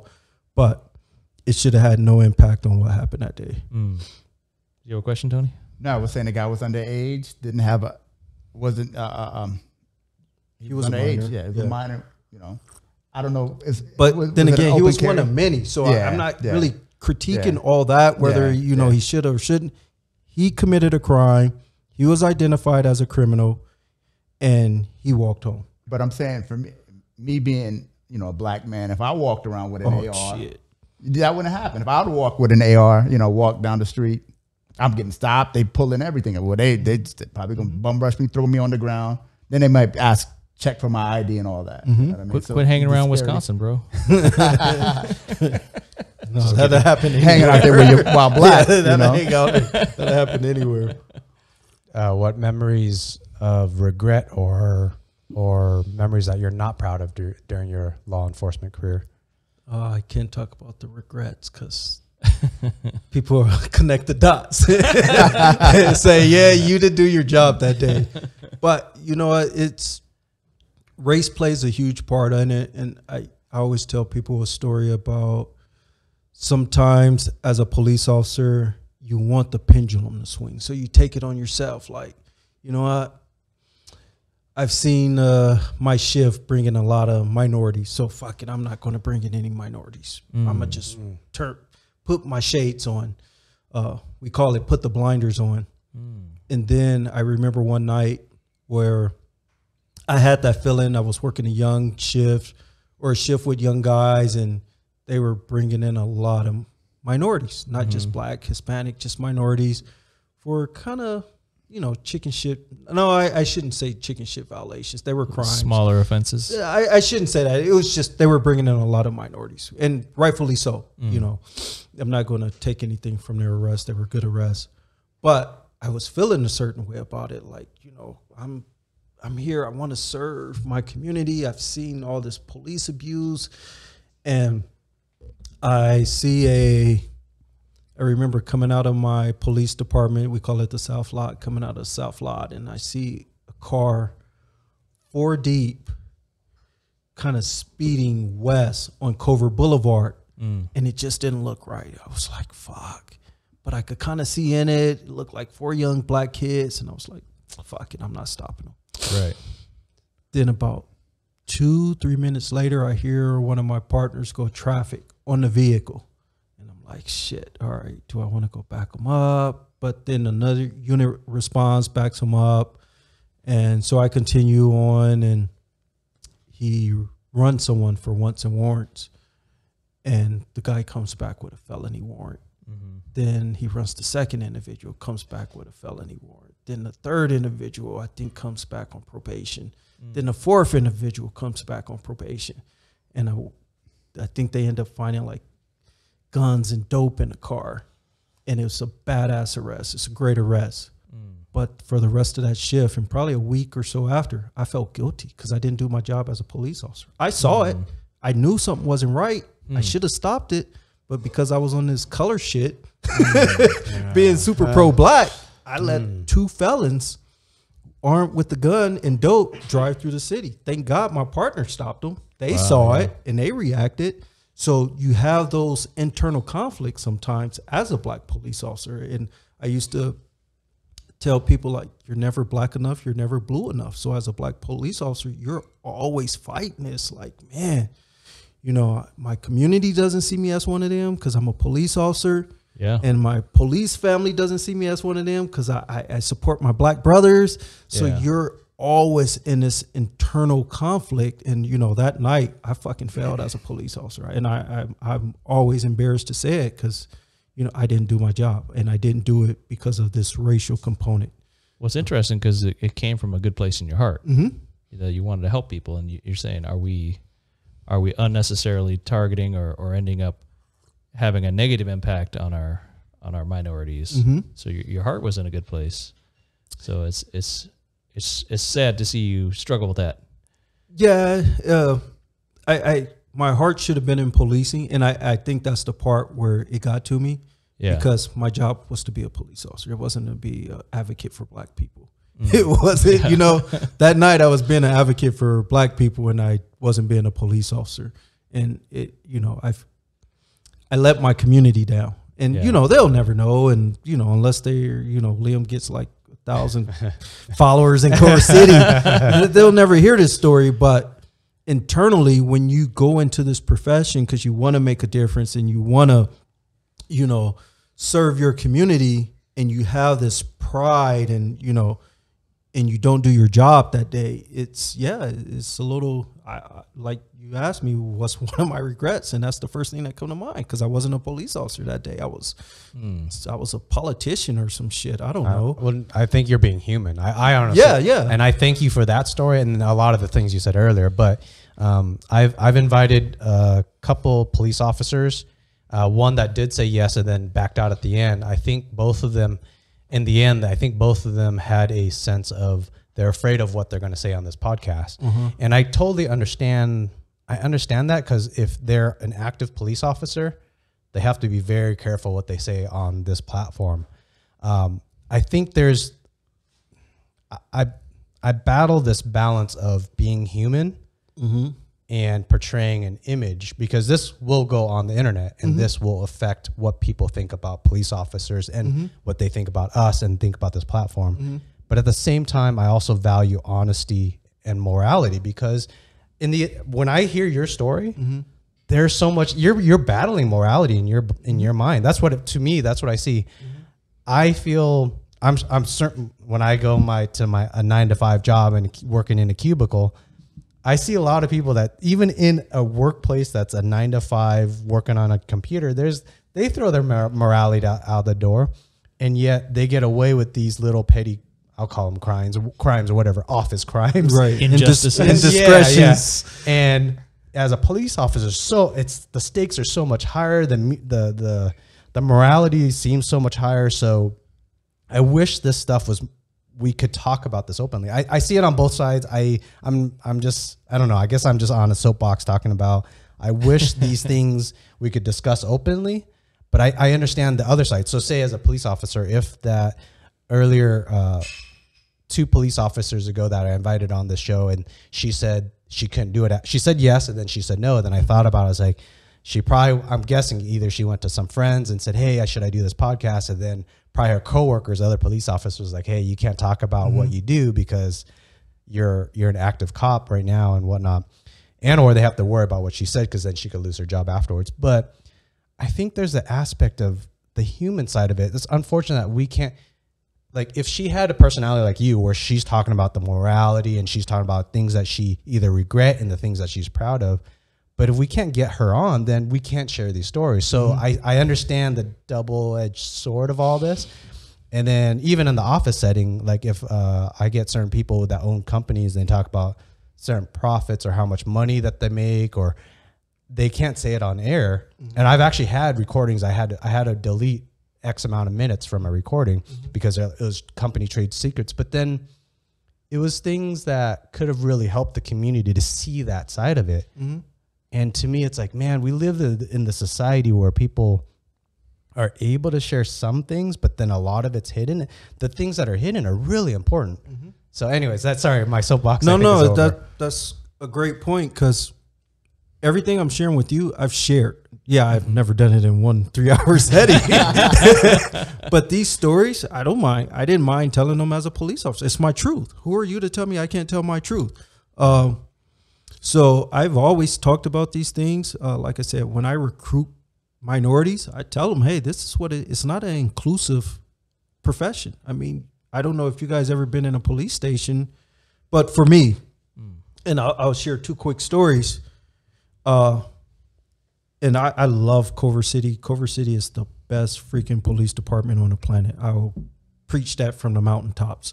But when I walked those halls in Culver City, and for the most part, every police station I've been in, they all have pictures of their history. They're proud of their history. And it's all these courageous white men who did this job before I did. But when I look at those pictures, it just tells me my history doesn't exist. I don't have no history in this profession. So every time I walk those halls and I see these pictures, I'm just reminded, like, it sends this message like we didn't exist on this planet. Or if you really know the history of the policing, then we were the people on the other side and they got credit. And, so, and that's, for me, I would say 90% of the departments I've been in, that's all you see. You walk through those halls and, your history is non-existential if you're a minority. It's the great white man of yesteryear. And, it's sad. It's not an inclusive environment. So now that, you're trying to bring other minorities in, and this culture isn't an inclusive culture, because, we all want to aspire to get on that wall and we have to do the things they did. And, it's going to make the minority feel inferior. So, it's one of those things, like, I never hid my truth. I never said one day, or I never shied away from saying one day I want my picture on that wall. So it could start with me. This is the part, this is my disclaimer. I'm about to hate on Tom Brady, but white motherfucker. No. When I started policing 14 years ago, I kid you not, I read that speech, Men in the Arena by Teddy Roosevelt. And I always knew I wanted to be a police officer. But when I read that speech, I had never articulated it like that. I knew I wasn't going to be the critic in the stands. I wanted to be the man in the arena with your face all marred with dust and blood and sweat. So for me, it was like, hey, if I'm going to change this, I'm going to get down there and I'm going to do the work. I'm not going to rely on someone to go be the change that I want to see in this world. No, I'm going to go do that. So for 14 years, I kind of built my thing on that Teddy Roosevelt speech. And I say I hate Tom Brady because he do one little podcast and mention it. And now it's a 8-part miniseries or something. But I'm like, man, I've been preaching that for 14 years now. So, but yeah, and for me, that's what it was. It was like, I saw the abuse, I saw the mistreatment, and for me, it was like, I'm not going to just talk about it. I'm going to become a police officer, and I'm going to treat people with respect and show other police officers you can do this job. You can be a professional. You could treat people with respect and talk to the community and still have the respect of your peers, which I know I did. I always say you pull my ghetto credit and it's just as good as anyone's credit. So I had the respect of my peers. I had the respect of my community. My jacket is full of accommodations and awards and certifications and all the other Asians you could get. But I did it, in my opinion, I did it the right way. And I think if you ask anyone, they'll tell you the same. So I wish everybody in America could hear Terry's stories. Well, that's why we have the podcast. Yeah, I mean, it's been a wonderful window into the policing world for us. Is this what you want to talk about, or do you want to get deeper, or do you want to talk about something else, or what? I mean, what did you have in mind? I still got a few questions. Yeah, I got some more too. Okay, the boys want to get deeper. Hey, I'm here, so How- we could talk about. How do you whatever. think distance has impacted your thoughts on policing? Because you're looking at about 2 years away removed, where you're 2 years out, or would you? I retired October 2021, so I'm a couple months out. Oh, okay, yeah. okay. Yeah. And to be honest, I'm still decompressing. And Okay. It's a shift. Like I said, for much of my career, everyone's friend or foe. That's just how it is, dude. Your friend or your foe. So just trying to kind of reintegrate in the world and not have that mentality where I'm looking at everyone as a suspect, or, you know, you're either in this category or that category. It's hard. And it's hard, especially when you're with your kids and you're always on guard, and, you know, you're tense and you're tight and you're uncomfortable, and, you know, I don't want to be here because it's too many people, and I don't know. It's, you know, when I was on IOD, I had knee surgery, and I was out of work for a couple months. And What's IOD? Injury on duty. Okay. So you're off duty, but it's as a result of an injury on duty. Right. So I took that time, and I got to pick up my kids and go to their soccer games and do all the fun dad things. Yeah. And I remember talking to other parents, and, you know, they would talk about how bad their day was because the barista fucked up their coffee in the morning, or someone cut them off on the freeway. Or, ridiculous. And I was like, you know what? I deserve that life. That's the life I want. If the worst part of my day is someone didn't get my coffee right, that's a damn good day, right? So, and I was like, I deserve that life. So now that I'm Coconut milk. right? So now that I'm there, it's like, it's almost uncomfortable. Like, I don't, Yeah. it's like I have to learn how to live without chaos. You're out of the war zone. Yeah. Adjusting back to civilian life. Right. Yeah. It's crazy because, you know, we're traumatized. When I moved, funny story, when I moved to Pittsburgh, and I moved there, school wasn't in session. It was in the summer, and I'm staying in a dorm, and I'm calling home, and I tell my mom I can't, and the dorm was up on the hill. It's called Sutherland. And I'm telling my mom I can't sleep in this room, and we don't know why. And I'm like, fuck, I'm just having a hard time sleeping. Too quiet. So school starts back up, and they were like, hey, this dorm is full. We're going to move you to the Towers. The Towers is right next to a level 1 trauma center. So all night it's helicopters, it's sirens, it's buses, and I slept like a baby. It was like being home. It was like, Sounds like South Central. yeah. So, and now that's it all over again. My life is so peaceful. It's like, I read an article in GQ last night about DeMar DeRozan, and he talked about self-sabotaging because he wasn't used to the tranquility of life. And that's how I feel. Like, dude, it's almost stressful to be, you know, in Vegas and in a quiet community and just sit on the couch and kind of enjoy retirement. Like, something ain't right. Something about to happen. And I have those You're internal used to be battles. on high alert. I have those day, internal battles, and, you know, it's, you know, I retired. It was a stress related claim. So it was PTSD, and, you know, I had to see a shrink, and and we talk a lot, and because I have those internal struggles, like, something ain't right. It's too damn quiet. I'm used to since day one, since I was born in the chaos. So if you want to write a book on how to improve policing, I will help you with that book in any way. Absolutely. I'm working on it. So shockingly, any way I could support, let me know. Yeah. Start writing for me. I have the thoughts. I do journal some of the stuff, but I'm just not at that point. And it's funny. I talked to my wife because I'm like, I got to get out the house. And if I'm ever going to finish this book, I got to get out the house. I need an office or a room or whatever. But at some point, I'm going to get to that point and just start putting pen to paper and making it happen. Yeah. Awesome. I got a story. Just want your opinion on it. I have a black friend. I'll leave her name out of the story, but that's good. She's one black friend. Just one. Yeah. Just one for this story. She's an important part in this story. She got pulled over for a speeding ticket. I believe, like on a freeway or whatever. She got pulled over speeding, And then the cop comes up, checks her name, and says, "Hey, there's a warrant out for your arrest." She's no.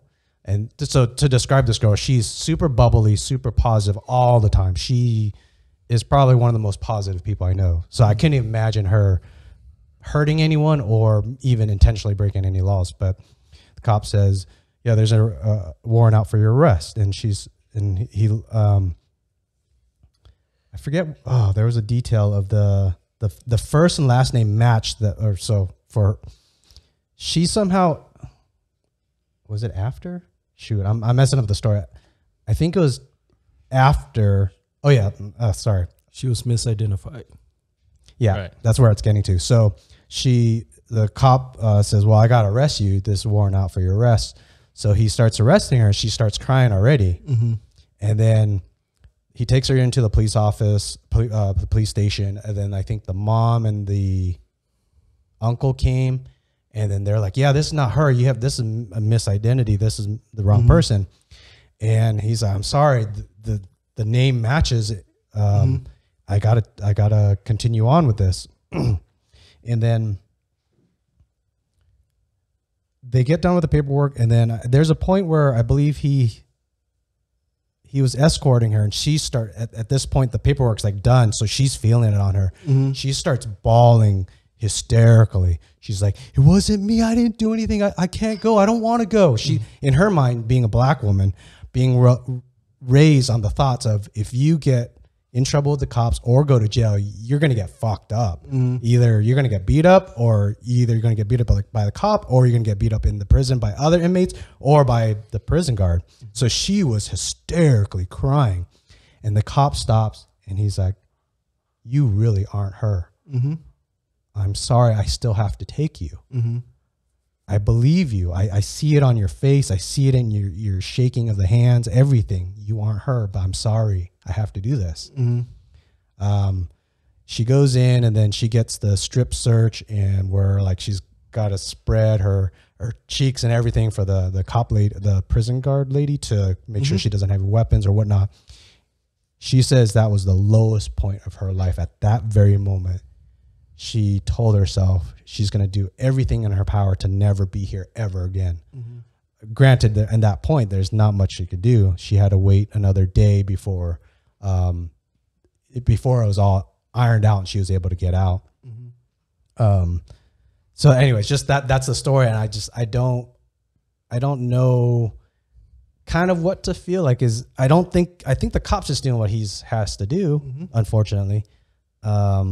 I don't know. What's your thoughts on any piece of that? This might come as a surprise, and I don't know if you guys heard this before, but people lie to us all the time. So someone said, "Hey, that's not me." Yeah, okay, it's not you. But can't they run social, like your social security? Or how do they make that distinction? I won't talk about. But what is the process for you guys when that, I'm sure that situation has arisen before? Like, can't they look at someone's social security and say, "Hey, this," or? So I can't speak to the officer, because again, every department is different. I don't know what his resources were. For us, we're going to check every resource we have to make sure it ain't her. If she's at that point and we can see it, but if we can't prove that it's not true, she's a wanted felon. I'm not going to let some girl go because she's crying. I mean, like I said, people lie to us all the time. The officer did his job. If he couldn't prove her true identity, he did what he had to do and let it go to someone else who can. And it's unfortunate, but that's the job. And, it's not always good. And, in situations like that, she's misidentified for whatever reason. It could have been a clerical error. It could have been something like, and keep in mind, sometimes you're wanted for a crime that maybe you had a small participation in. And, I don't know, maybe it was her vehicle. Maybe her son used her vehicle. Like, you get that all the time. Hey, this person is wanted by the police because this vehicle was used in a crime, and we're going to talk to you. Yeah, maybe you weren't driving it, but it's your car, so you're going to tell us who was driving it. So, I don't know the circumstances of that. I don't know what his resources were, but to me, as unfortunate as it sounds like the officer did his job. Yeah. So then would you support giving your kids weird ass unique names so they don't get mistakenly identified as felons? No, because then they'll just get in fights at school for having weird ass unique names. Okay. So now you have a delinquent on your What would you do in an instance like that? Let's say you were pulled over and they say we have a Terry Murphy, got a warrant out for his arrest. How would you address or how would you handle that situation? It's probably the same way she did. I mean, there's nothing you could do. Hey, it's not me, man. Yeah, it's not me. You know, do whatever you have to do. I'm being a police officer. I'm more like, okay, I know you do what you have to do. I'll write it out, and at some point the truth will come up. Hopefully, it's sooner than later. Before I spend 2 months in county. But yes, hey, do what you have to do. Let's make some phone calls, and I definitely wouldn't resist, because now this situation is escalating too quick. It's just, hey, and keep him. I don't want to be handcuffed. I don't want any of that. But this person has been granted authority by the county, the state, whatever it is, to do this job. For some reason, the judge has issued a warrant for your arrest. The officer doesn't have a choice to not. No, if it's a felony warrant, you're going. There's no, unless you tell me you have some easily transmissible disease that could, infect the entire jail population, and COVID will keep you out of jail. It did for a while. Yeah. Oh. When it first happened, it was, hey, I got COVID. Okay, here's your citation up here in court. Wow. Yeah. Officer, I got all the Delta and Omicrons. Yeah. Now I don't know. I mean, I haven't worked in a while, thank God. But now I don't know. I mean, they might just take you to the hospital and keep you in a secure facility. And I don't know, because COVID's here. You know what I'm saying? Yeah. So, but yeah, when it first hit. Wow. Okay. You said you used your gun once. Can you tell us about that story? Yeah. So, like I said, I'm gonna walk on eggshells, because I respect the person it was a fatal shooting. It was someone's kid, someone's sister, or someone's brother. I don't know if the individual was married or not, but it was crazy enough. It was my first day as sergeant. Okay. So I was an acting sergeant for about 6 months. My chief of police called me, told me I was going to be, and this was like a Thursday. He called me, said, hey, Terry, we're done with the testing. You're going to be our sergeant. So Saturday, August 18th, never forget the day, 2018. My father's birthday. Really? Yeah. So yeah, first day as an official sergeant. I'm doing my thing. It's 12 o'clock on a Saturday. Culver City is kind of buzzing. It's not busy, but people are milling around. Culver City has get down and have some drinks. 12. Yeah. No, 12 p.m. Well, yeah, even still. Noon. Okay. Yeah. And Culver City has great restaurants, so people go there and they just park and go, and it's a great community to be in and walk through. And I think the first, and I'll just paint the entire picture. The first call, it was a slow morning. I think I had 4 cars working that day. There was a call that came out, male subject seen punching a female subject in the face at the mall. And I have 2 L cars, 1 A car that's on lunch. L car are single man cars. A car is a 2-man car. They're at lunch. And then, I had 3 L cars and 1 A car. So 2 L cars, they're responding to the mall. And I think my A car's at lunch, and then about 30 seconds out, because I'm thinking, okay, 2 L cars are going. If this guy's punching this female in the face, he's going to run when the police get there. So yeah, let's make sure we send another unit. Dudes that punch women in the face are he's going to run. It's going to be a foot pursuit through the mall. Absolutely, a runner. Yeah, exactly. So, and then about 30 seconds after that, we get a call, possible domestic violence occurring or domestic dispute occurring at some, I didn't even hear the address because, okay, wait, let me back up. Before the call came out, the watch commander, which is the sergeant inside, or the lieutenant who's responsible for the city. He's like the senior guy on the shift that day. He calls me into the office and says, Terry, our chief of police is flying in. Our assistant chief of police is flying in to LAX around 3 o'clock. We need someone to go pick him up. Okay. I'm like, okay, that's cool. You know, it's a slow day. Rub elbows. Yeah, we're cool. We know each other. Yeah. Everyone's on a first name basis. Culver City is only 100 police officers, so okay, you know, we shoot the shit with the chief all the time. It's not a big deal. The A chief too. I call him the A chief.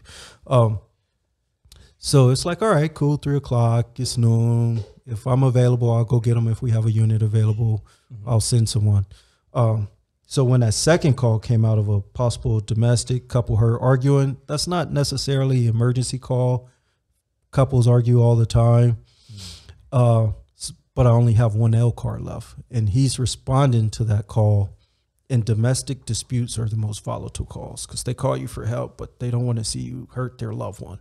So I'm at the station. I hear the L car say he's going to go, and I'm like, okay, I'll back him up. Finish my conversation with the watch commander. I get in my car. Ask dispatch, hey, can you repeat the address of that call? Because I really wasn't paying attention. Yeah.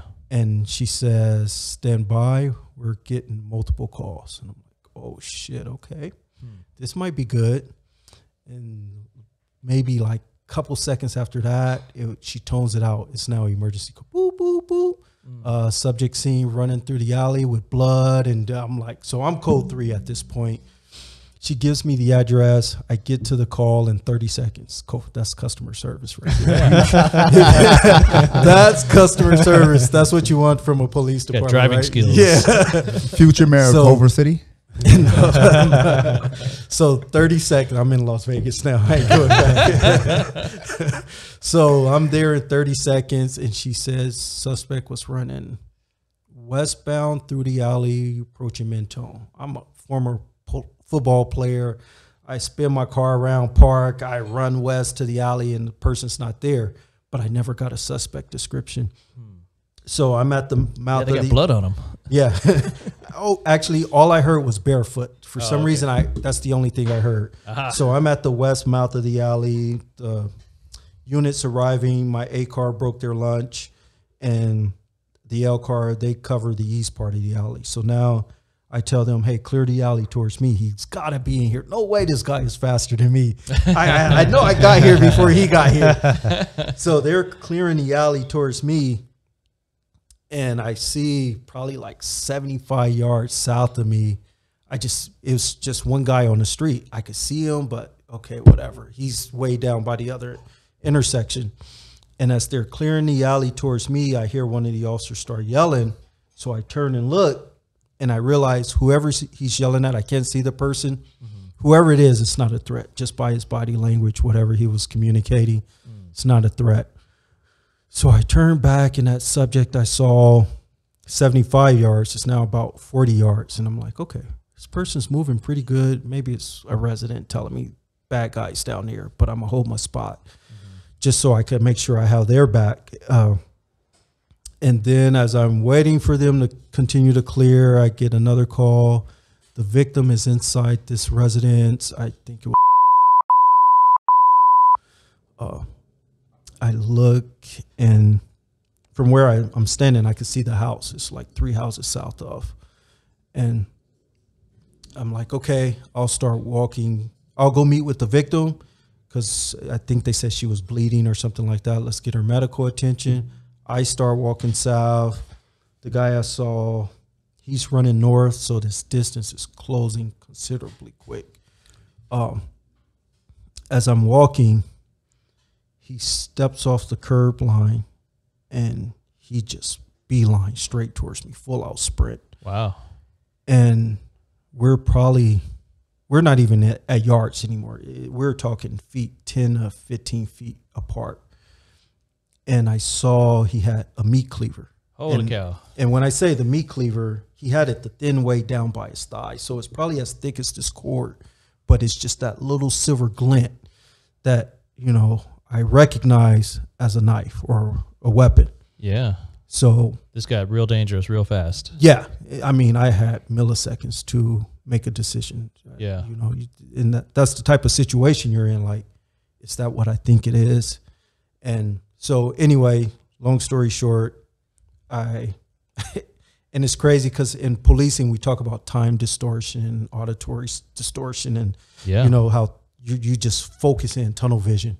So I probably have less than maybe a second to determine if that's the threat, because it's down by his thigh. Yeah. And it's like, okay, knife. And I remember thinking, and no hyperbole, no exaggeration, front sight, got to do it. Like, I'm praying to God. Like, he's coming at you fast. Yeah, I'm like, hey, down on you. Yeah, like, forgive me for what I'm about to do. I don't even have time to say it. I just, and again, this is my actual thought. Yeah. Front sight, got to do it. And I fire what I thought was 2 shots. I think it ended up being 3, but I heard the first one. And after that, I didn't hear anything else.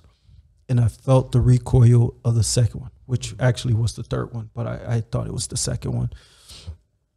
And I look over my front sight and I see this black dot appear on his chest. Again, no hyperbole. And I remember looking like almost quizzically, like that dog. You tilt your head and was like, what's that? And then it felt like a whole second, I saw blood trickle out. And I was like, oh, he got shot. And then I hear the machete or the meat cleaver skipping on the ground by me. Ding, ding, ding, ding, ding. And he falls, and someone said, I didn't even realize I had 3 other officers on side of me. You're just locked in at that point. You know, you're not looking around to see who, you know, you're in battle time. Yeah, you're in life-saving mode. So I have 3 other officers on side of me, and I hear someone say, cuff them. And at that moment, it was like this entire sequence was in freeze frame. Right. Like, it was just going frame by frame by frame. Like, I don't want to exaggerate, but I actually saw, or what I think was the bullet burrowing into his chest. Yeah. Like, it was moving that slow.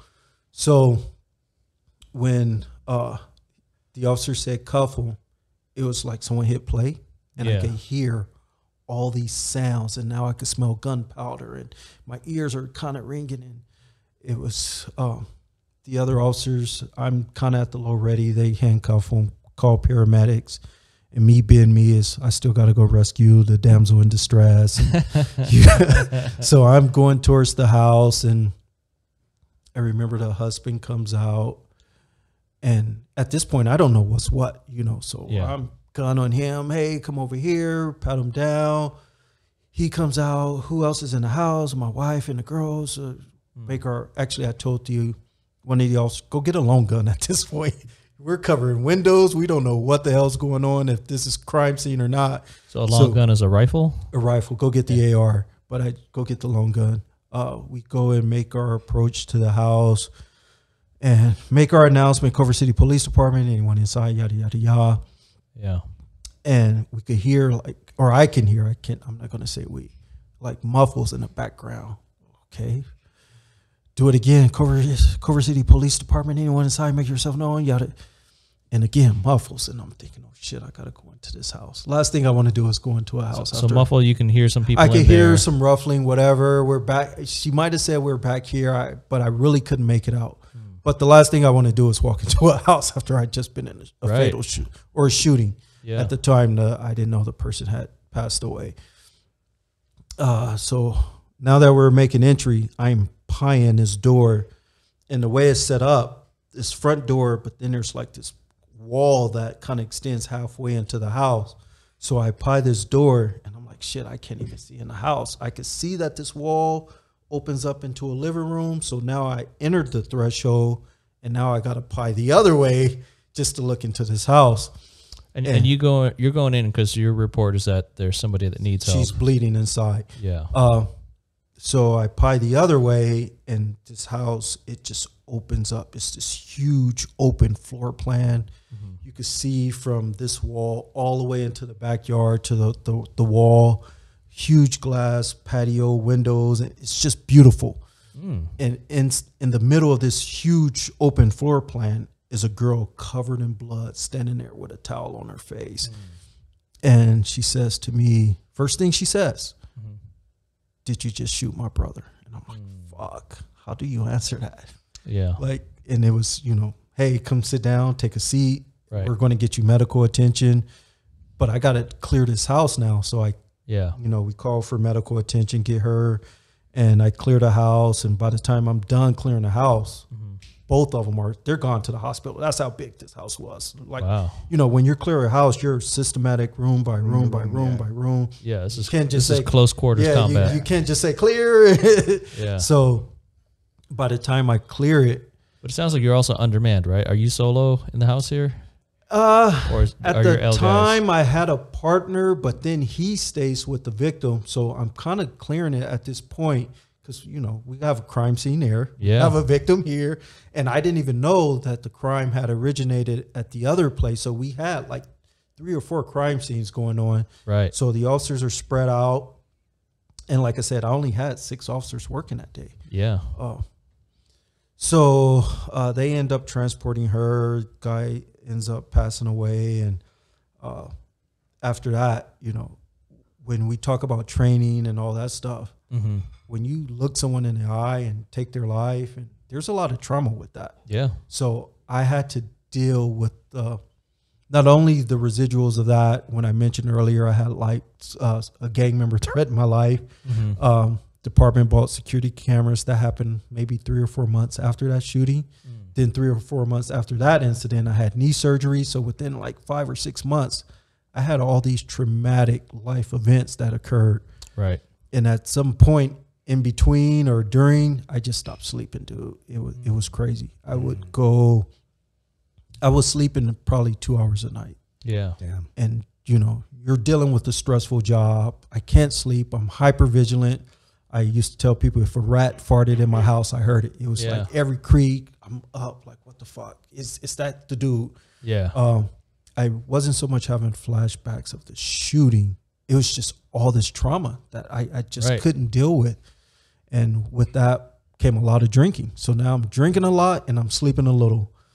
And it just got to the point where it was affecting my overall being, my wellness, my relationship with my wife. We were probably one argument away from separating. Yeah. At the time we weren't married. And I had to really do some self-reflection and say what's important to me. Yeah. Because I'm about to lose my family and I know it.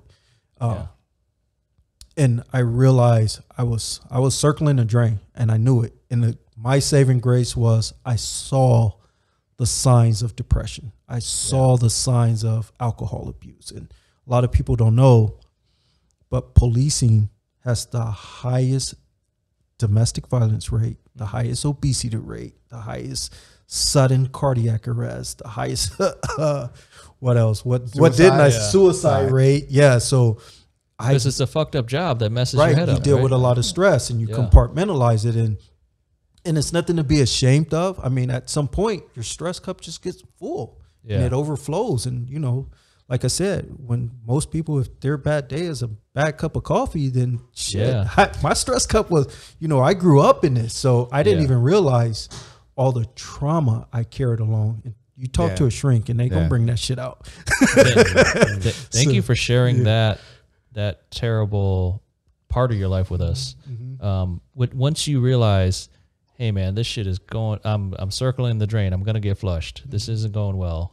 What steps do you take to pull yourself out? How do you change? So for me, it was one of those epiphanies. It's funny. I still remember today. I was off work, or I was going to schedule to work later that day. I wasn't sleeping. I'm laying in bed. I walk downstairs and I get a slice of pizza just out of the refrigerator, put it in a microwave, take it out, and I go back upstairs and I lay down on bed. And I didn't grab a plate, a napkin, or anything like that. I just put the pizza on my chest, and I was laying in bed eating a pizza, and I was like, this is the laziest shit I ever done. Like, oh my God. And this is not Terry. And I wasn't feeling it, and I end up calling off work, and this was the first time in my career I called off work when I wasn't sick or something like that. It was just mentally I was done. I was burnt. And when I did that, I called a psychiatrist who our department had worked with, and I was like, I need help. Yeah, this is what's going on. I need help. And I started talking to her, and I was referred to different psychiatrists, and and it was rough. I went back to work a couple of times, and the drinking kept repeating itself. And it was, like I said, and at that point, I'm a very hands-on dad. And, when you're in that depression mode, you don't want to do anything. So I'm just sitting on the couch, probably playing. Kids are a lot of work. Probably playing PlayStation, watching TV. And my kids are like, Dad, let's go outside. And I'm like, no. So they're seeing me as this lazy figure who doesn't want to do anything. But mentally, I just don't have the energy. You're broken. You're mostly bankrupt. Yeah, I had to start talking to a shrink, and luckily for me, I did that, and it probably saved my relationship, my marriage. Yeah, I'm not a stereotype black man with 2 kids or kids spread out across the country. I'm very involved, and it was a rough go. It was probably the most difficult part of my life. And I think that's one of the things that we forget we don't appreciate with our police officers. Like, they go through some shit, and the culture is you suck it up, you man up. So but I couldn't do it because I knew I was going to lose my family, and that's way more important than any job, because that's all it is. Policing will never define me. It was just something I felt like I was called to do. But you can have more than one calling. So now I feel like I'm on my hero's journey. I've made it through the shittiest of situations, and it's time to give back to the kids. And I teach the youth now, and I coach football, and I enjoy every day of it. And it's almost like a reward. Like, hey, you did the unfortunate. God put you in this situation to. I mean, we don't know how many lives I've saved that day. The guy basically he sliced his sister's face off. And he's running through the streets of Culver City. So we don't know what the outcome would have been, but it was like, hey, you did what I asked of you, and here's your reward. Let's go.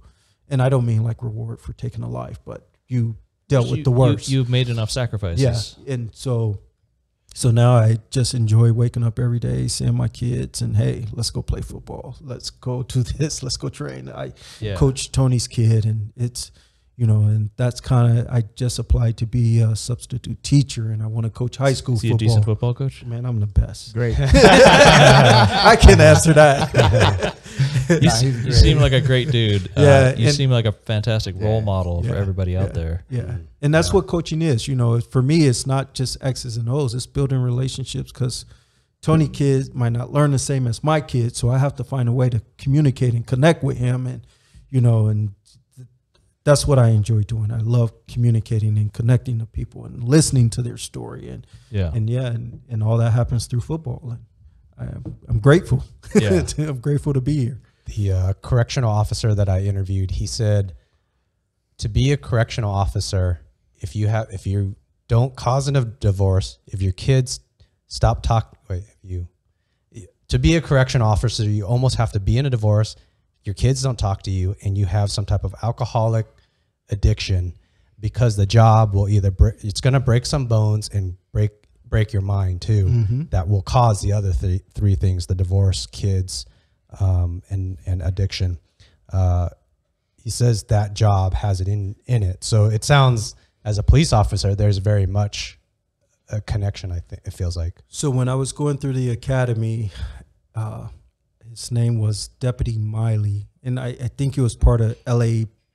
The sheriff's department had a show on TV. He was one of those deputies that was on TV. So I hope he doesn't mind me sharing his story and saying his name. He's already out there. Yeah. So we're in the academy, and he asked the class, like, hey, how many people are married? And, group raised their hand. And he told them, he was like, within, I think he said like 3 or 4 years, you're going to be divorced.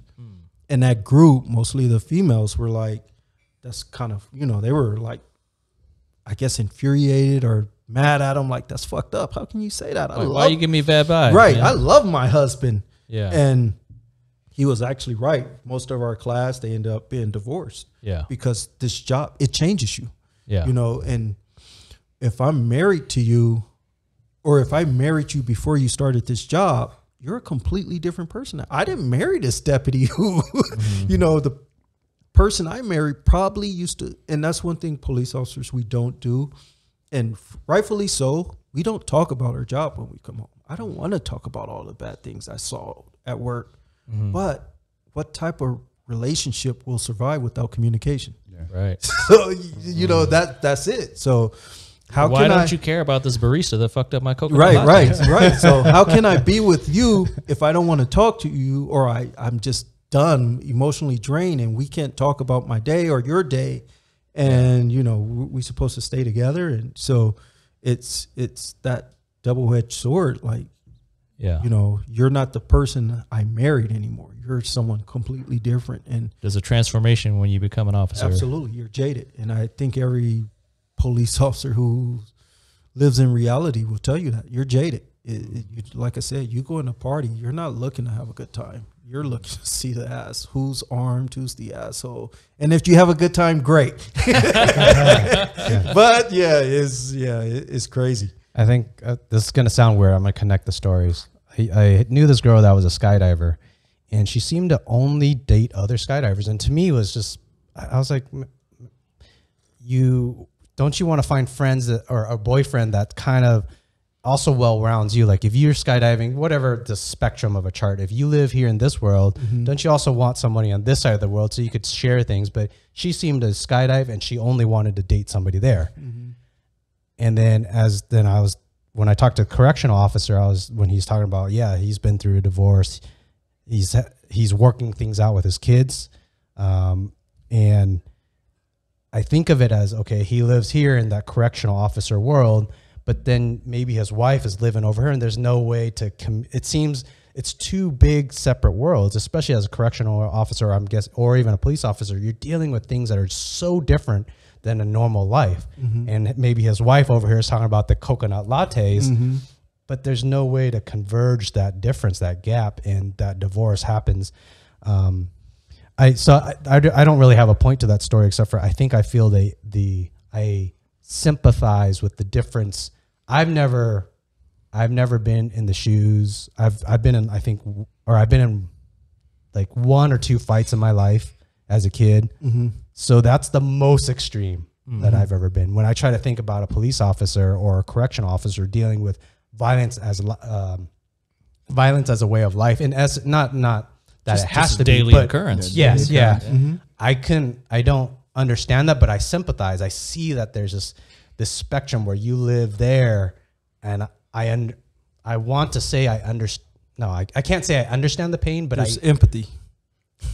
That I empathize that there's some massive pain that you've been through. I'm just saying thank you for your time as a police officer. Thank you for your stories. Thank you for being a good dude. Yeah. That's what we need. We need more good people around. Right. Yeah. And I hope we get more. And I hope to get more of these stories from everyone. I hope this podcast platform, people see that this is, I don't think I'm trying to sit here and uncover the nastiness of America or the nastiness of people. I think I was going to go there next. Right. I think these stories show human sides of it. Right. Like, even though you've had to use your gun, even though it was a fatal incident, but I think through 3 hours, if someone sits through the first 2 hours and they hear your story, like, man, this guy is a good human. This guy is a good person. Right. And then to hear the hardships that you've gone through, I think that's what we as a society need, more of these type of conversations. These are some of the things that I'm trying to go towards in this podcast. No, I 100% agree with you. And that's why when I was asked to do it, I'm like, yeah, I'll do it. Because I absolutely believe we got to have these open, honest communications. I say sometimes I'm disgusted with the profession because they don't recognize their history. They act like those abuses didn't happen. No, say it did. Talk about it. Say, hey, I'm sorry. Apologize to the community. There's nothing wrong with that. It's not like it's some secret. Everyone knows what everyone knows. So just say, hey, yes, these, atrocities happen or these abuses happen. Let's move forward. But if you never recognize it, if you never ask for forgiveness, if you never get out your car and get in the community and say, I'm not that person you think I am, then that perception is going to remain. And again, these are things I was saying when I was a police officer. So coming out here and talking about it, I feel it's the only way to go.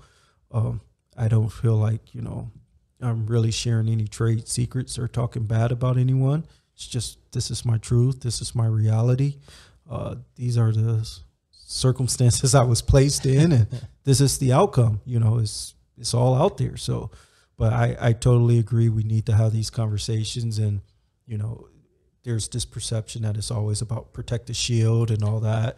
And for the most, and again, I can only talk from a very small department.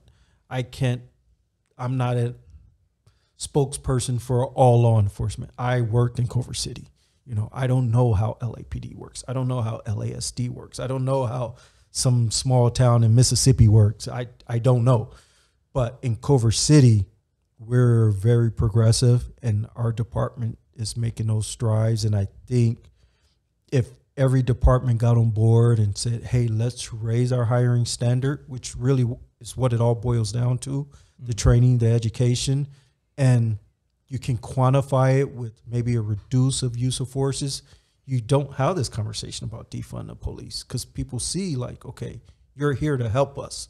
But when you're getting all this funding and there's nothing positive coming out of it in the community, hey, we're still getting abused. We're still getting sentenced to 10 years for marijuana or some small, amount of drugs. And here's some rich white kid who raped a chick getting 6 months of probation. There's that inequality. So, I think we should talk about it. I always say when those things happen, those inequalities, and they say some judge did this, I always want them to put the name out there. Don't just say some judge. Yeah. Give me the name. Put that person out there. If a politician says something, don't give me the name. I want to know. Yeah. So that's, if there's inequalities occurring, stop shielding them. Talk about it.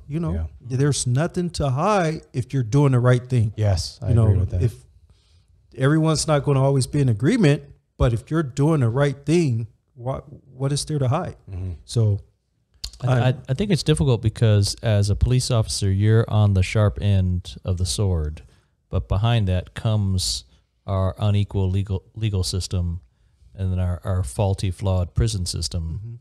Mm-hmm. So there's a whole chain of events that starts at the arrest. Mm-hmm. But as police officers, you can only enforce the laws that you're required to enforce. Mm-hmm. But it would be impossible for an officer to change the inequality down the line, right? Is there more to it to that?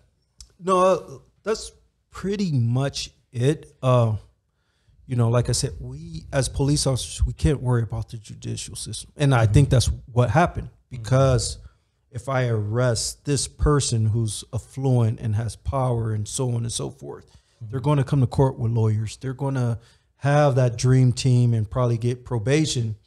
But I could go arrest this person who lives in this low income community who won't get those protections, and they're just going to convict them, and I don't have to testify and things like that. So the court actually, in my opinion, it influences who we arrest, because I don't want to get into this legal battle with the dream team when I can just make these simple arrests and get attaboys at the department. Like, yeah, you brought in that gangster for some dope. Yeah, that's great.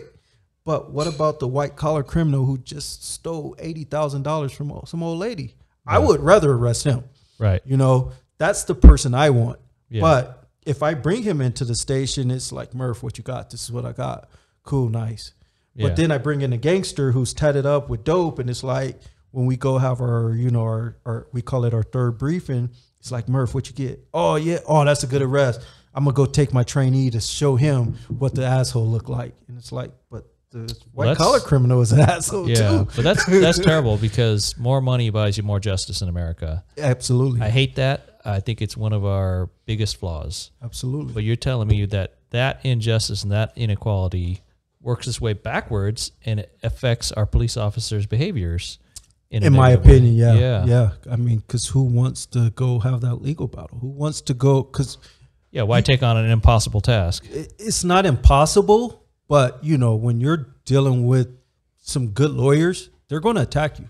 They're going to attack you from the beginning of the stop all the way to the end of the stop. Yeah. And they're looking for just some little discrepancy in your arrest. Yeah. So they could get it thrown out. Technicality. Right. But you go arrest this person, they're going to get the public defender who hasn't read the case until 30 minutes before it was supposed to go on. Yeah. And they're going to probably take a plea deal. Well, that's easy money, you know, and that's in my opinion, I mean, that's how it works. That's the influence the criminal justice system has on what we do out there. Yeah. Because there's plenty of assholes driving Ferraris and Lamborghinis and, you know, Bentleys and all those things. But, you know, how often do you see a police car behind them with the red and blue lights on, right? Very rare. But Honda Civic. Don't drive a 12-year-old Oldsmobile. Yeah, I mean, you tell me, how many times have you seen a police car behind the fancy high-end vehicle? It's very rare, but they commit the same traffic violations that everyone else do. So, you know, and that's my perception, that's my reality, and I believe that's how, you know, whether we talk about it or not, the justice system does influence who we target. Now, how do you think social service, I'm kind of going off on a tangent, but how do you think social service can work in tandem with policing to provide a better or more equitable police force or environment? Is there a role for increased social services? When you say social services? Well, like when you look at like mental health, because you may go into a situation where you're dealing with someone that has mental health issues and you're not necessarily trained for that. Because I don't, and they may incorporate some elements of that, but you're not a psychiatrist, you're not a psychologist, or you're not a doctor. So I'm wondering, because I know when they were talking about defund police, there were some instances where they were saying, well, you know, police officers should go to certain scenarios, but some things they're not necessarily equipped to handle someone with mental health or. So I have two thoughts on that. The first is the key word in that sentence is health. I'm not a health officer. I deal with crimes. So I shouldn't be responding. Those are medical issues. When I started the academy, I didn't know anything about schizophrenia and paranoia and all that stuff, nor should I, because that's not what I wanted to do. Those are medical issues. Throwing it in the lap of police officers, now we go back to education. When you require a 4-year education, make that part of the curriculum. You know, you can structure the curriculum so that they come out with that degree, that certification, if they pass X amount of courses or these required courses. And part of that, if it's going to be on our plate, then make that course a requirement where you have to deal with the mental health aspect, you know, the psychology aspect. You know, if you're getting a 4-year degree and you want it in criminal justice, then part of the requirement is you complete these 2 courses in psychology or whatever it is. You know, I don't know, but that should be part of the curriculum for that 4-year degree that qualifies you to be a police officer. I mean, think about it. We have all these powers to arrest, restrict someone's freedom, use deadly force, but yet we treat this profession like a trade. Like, just go do an apprenticeship with this old salty dude in a police car and you're qualified. Imagine if a doctor did that. You got to have a degree to be a doctor. You got to have a degree to be a lawyer. Well, if we want this to be a profession, make it a professional degree. So, you know, that's my soapbox. Like I said, I get very super passionate about it. I think this profession should require a degree. I'll share a story with you guys, and hopefully I don't slip up and say a name. We can beep it out. But I was working Culver City. Maybe I had 6 or 7 years on, and, you know, this female officer, she was new. Her training officer wasn't there, so they were like, hey, ride with Murph. Cool. She gets in the car with me. I give her the whole spiel. I'm not your training officer. I'm not, you know, grading you today. We're just going to go out. Whatever you learn, that's for me, that's different than your TO. Just put it away, but make sure you do what your TO tells you to do. So I'm talking to her, and it's like, what made you want to be a police officer? And she said, I just lost my job as a flight attendant, and I needed a job. Wow. And here I am. I had to go to school and get, you know, 4 years of education. I got my criminal justice degree or administration of justice degree. I got turned down by numerous departments because of some bullshit. Like I remember one department rejected me because they said I knew too many felons. Well, those were my uncles. How the fuck am I not going to listen to my uncles? You know, like what am I supposed to do about that? You're at the barbecue. I saw you. Like, and that was their reason for rejecting me. And so here I had to jump through all these loops to be a police officer. And it was something I always knew I wanted to do. Yeah. And here she is. She just needed a job, dog. She's in the same car I am, making the same amount of money I am without that prior education. And imagine if she said, you know, I lost my job as a stewardess, so I'm gonna go take the 6-month course and become a surgeon. That shit doesn't, it's comical, right? But we just gave her all these powers to arrest, to use deadly force, take, you know, someone's freedom away, you know, violate their First Amendment rights. And just because she wanted to do it, just because she probably was a tomboy at some point, and nothing against her, you know, I'm not talking bad about women. This was just the incident that made me say. She might have ended up being a great officer. Yeah, this was the incident that made me say, wow, this is fucked up. She's my peer. And, you know, we didn't get the same educational experience. Yeah. We didn't have to jump through the same hoops. And here she is, my peer, because she applied. So we want to increase the excellence in policing. Why wouldn't you? Absolutely, yeah, I'm in. Why wouldn't Sign me up? Yeah, I'm all for it. Is there any, we spoke about the law enforcement for quite a long time. Is there anything that you wanted to advertise at all? Like, is your football coaching for youth, that's through the school system? Is that? No. So right now I just do a lot of individual trainings. Like I said, I started off my junior year in college. I did a lot of youth camps and realized, hey, I like coaching football. So I just, you know, when I'm at the park with my kid and I see parents, here's my business card. I started off training wide receivers. I would only do wide receivers. And I remember my kids started playing soccer. And I don't know shit about soccer. I grew up in the inner city. It was football and basketball. All about some hands. Right. So I started watching him play soccer. And I remember I was looking at the keeper. And I was like, some of the movements the keeper does, they're equivalent to football. So I asked the soccer coach, could I? And I asked the soccer coach, hey, can I coach the keeper? And the keeper was just this little, and we're talking 8 or 9 year old kid. He's not stopping anything. And I started coaching him, and this was this shy little introvert. And I would say by the second week, parents were coming up to me saying, Terry, I can see the difference in what you're doing with this kid. Wow. He's much more confident, and he started stopping goals. He started diving. Even on penalty kicks, he would dive in the right direction. He would guess right. Maybe he didn't get to the ball, but his quickness, his reaction, everything started improving. So I kept working with him, and then I realized, okay, I'm not just coaching wide receivers anymore. I'm coaching skills. I'm coaching agility. I'm coaching quickness, because that's the basis for sports. I'm coaching the fundamental of sports. Then I start coaching a tennis player. And I remember one of my neighbors in California, he had a tennis court in his backyard. He's a great tennis coach. And I called him and I was like, hey, what drills do you do with your tennis players? And he told me a couple drills. And I was like, well, that's the same shit I do for football.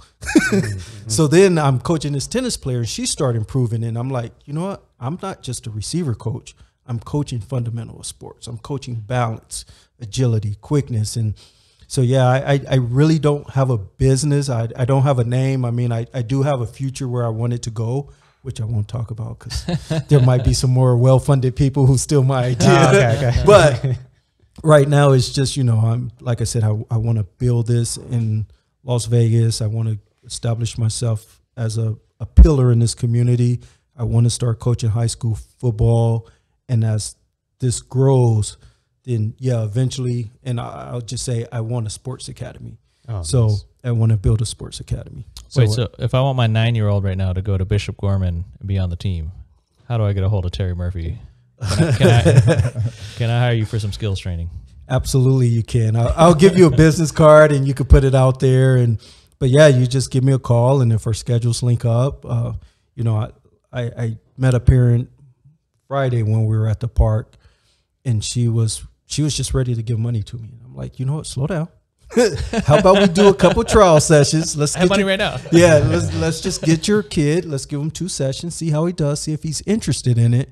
Yeah. And if he shows that he's interested in it, then we'll talk about finances, and I'll train him, because I'm not in it for the money. I love teaching. I love giving back. Yeah. Like I said, I took a shitty journey through life. So anything I can give back, to me, it's a reward. It's not. This isn't work for me. This, they say if you love doing something, you will do it for free. Yeah. And that's kind of what coaching is. But at the same time, if you're good at something, you'll get paid. So, so I would do it for free. But yes, there is a financial component to it that absolutely, because I feel like I am good at it. And it has shown. Yeah. When we coached our kids, or when I coached Tony's kid and a couple of the other kids, my kid was on the team. I had no desire to coach a second season. It was like, okay, get my kid through this flag football, just because, they needed coaches. So I was like, I know a little bit about football. Yeah. I'll coach. So I coached the 1 season, and my wife, she started receiving text messages from the other parents like, hey, we'll sign our kid up if Terry coaches again. And to me, that was the best compliment I could get. Like, our kid wants to play for him. Right. So once I got that, it was like, okay, I'm in this. Hey, was the you said that soccer kid the one that the parents said that he had improvement? Was that kind of like your first test, or was that? It was my first dive into soccer, and it wasn't my first test because, like I said, I've been just coaching youth since '97. Oh, but that was my first dive into soccer. I knew zero about soccer. I remember going to my kid's soccer game, and fortunately for me, there was another parent who played football, and I see the field like a football field, like how to play defense, where the holes are at on offense. And I'm like, oh, he should have run a cover 3 here. But in soccer, they don't call it a cover 3. But I start seeing the similarities of soccer and football, and how, these kids can take better angles and get quicker and work in tight spaces and improve their footwork. So once I saw that, understood that, and, it takes, just like anything else, it's a learning process, watching videos, reading books. And it was like, a lot of this stuff is similar to football. Obviously, I try to make it to where it relates more to soccer, but a lot of the drills for quickness and speed, agility, they're all the same. So, yeah, So right now, are you? Is it mainly you want to focus on football, or finding kids and parents that need help in football, Rich or kids. soccer, or okay, ding ding ding. Okay,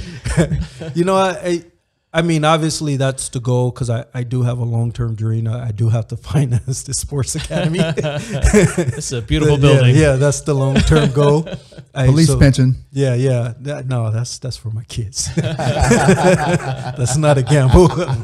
But at the same time, I just want to help kids. It doesn't matter. I get like, hey, everyone probably can't afford me.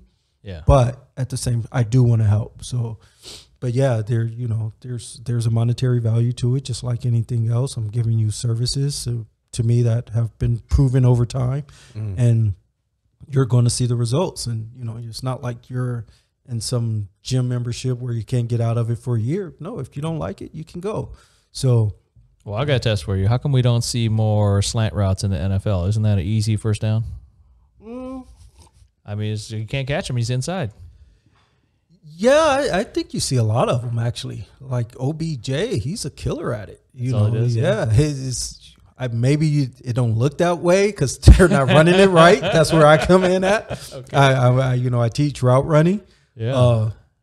But I think you see a fair share of slants and crossing routes, and I would disagree with that statement. Okay. Now, what are the elements of running a good route, or just route running? If Gotta you had be to break fast. it down, because it's more than just a speed component. You look at Cooper Kupp; he's not the fastest guy out there. No, and they'll tell you he's a great route runner. It's a lot of discipline. It's being where you're supposed to be. It's cutting that route off at the top of the route and accelerating out. Now, when you say top of the route, what does Let's say to someone who doesn't watch football. If I'm supposed to run a 10-yard route, I got to get to 10 yards, make my cut, and get out as fast as I can. I tell kids a lot of times, speed is great, but a long route in the NFL is 15 yards. You're running a deep route at 15 yards. For the most part, especially at the NFL level, you're playing within that 5-10 yard area. So it's not about just flat out 4.2 speed. It's how quick can I get in this hole? How quick? That sounds perverted, right? I was not thinking that at all. You don't have any comments on that? That's for college parties, not for training kids. It came, when I heard it in my head, it wasn't like, oh, okay. But yeah, that's what it is. Oh, you want to stay in the hole. You don't want to get there quick. Well, you want to get in quick. And then come back on Friday. Work your way up in there and still, get open. But that's what it is. How quick can I get in this open area and catch the ball? You know, when I coach wide receivers, I tell them catching the ball is the last thing you do. In order to get open, you probably done 6 or 7 things. You got to read the coverage. You got to pre-snap read. You got to post-snap read. You know, as you're running, you got to make sure you're getting the right depth. And then when you come out your route, okay, where did the linebackers go? There's a shift. There, you know, if they blitz, you got to make an adjustment. So, hey Terry, did Joe Flacco win the Super Bowl or did Anquan Bolden win the Super Bowl? That's the beauty of sports or football. It's a team sport. Joe Flacco didn't make mistakes. And so, I mean, Ray Lewis won the Super Bowl. and Ed Reed and Chris McAllister, they won the Super Bowl. Terrell Suggs. Yeah, those were the Super Bowl winners. But, yeah, when you play receiver, I mean, running a route, you got to be very disciplined. It's probably the most – no, I can't say that. But you just have to be very disciplined. You have to be very precise. You got to be where the quarterback expects you to be. A great quarterback is going to release the ball before you get open. He's going to throw you open. So if he's throwing it to a spot and you're not there, and I always, you know, we watch football games, especially at a bar, and I hear people yelling, "Oh, that was a terrible throw." And I'm like, no, I think he ran the wrong route.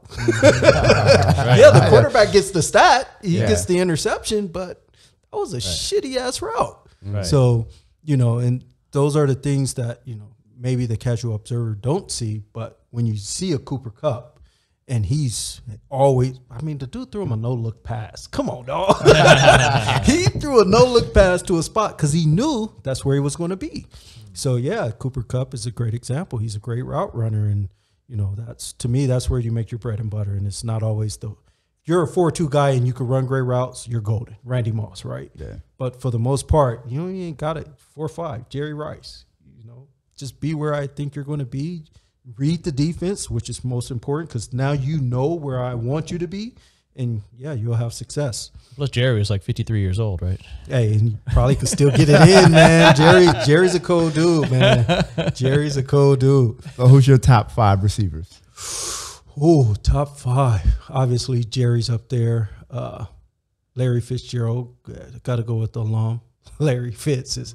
I struggle with making him number 1. And this is my reason before, you know, anyone jumps on me. Because he would be faster with less hair, right? Yeah.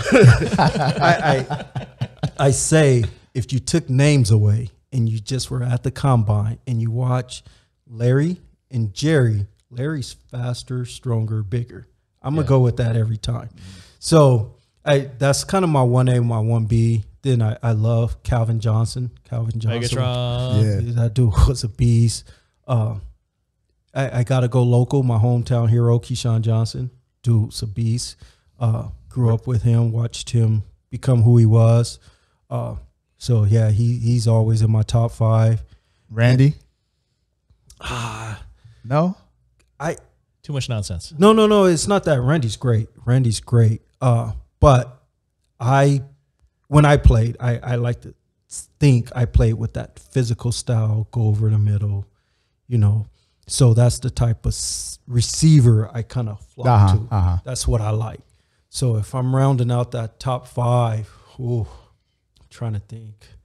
I like Devontae. Devontae brings that basketball element to it with those releases. And he's a big body. I like big bodies, dude, man. You're a big body receiver and you go over the middle. I give you all the praise. So, you know. But then how do you feel about tight ends stepping in?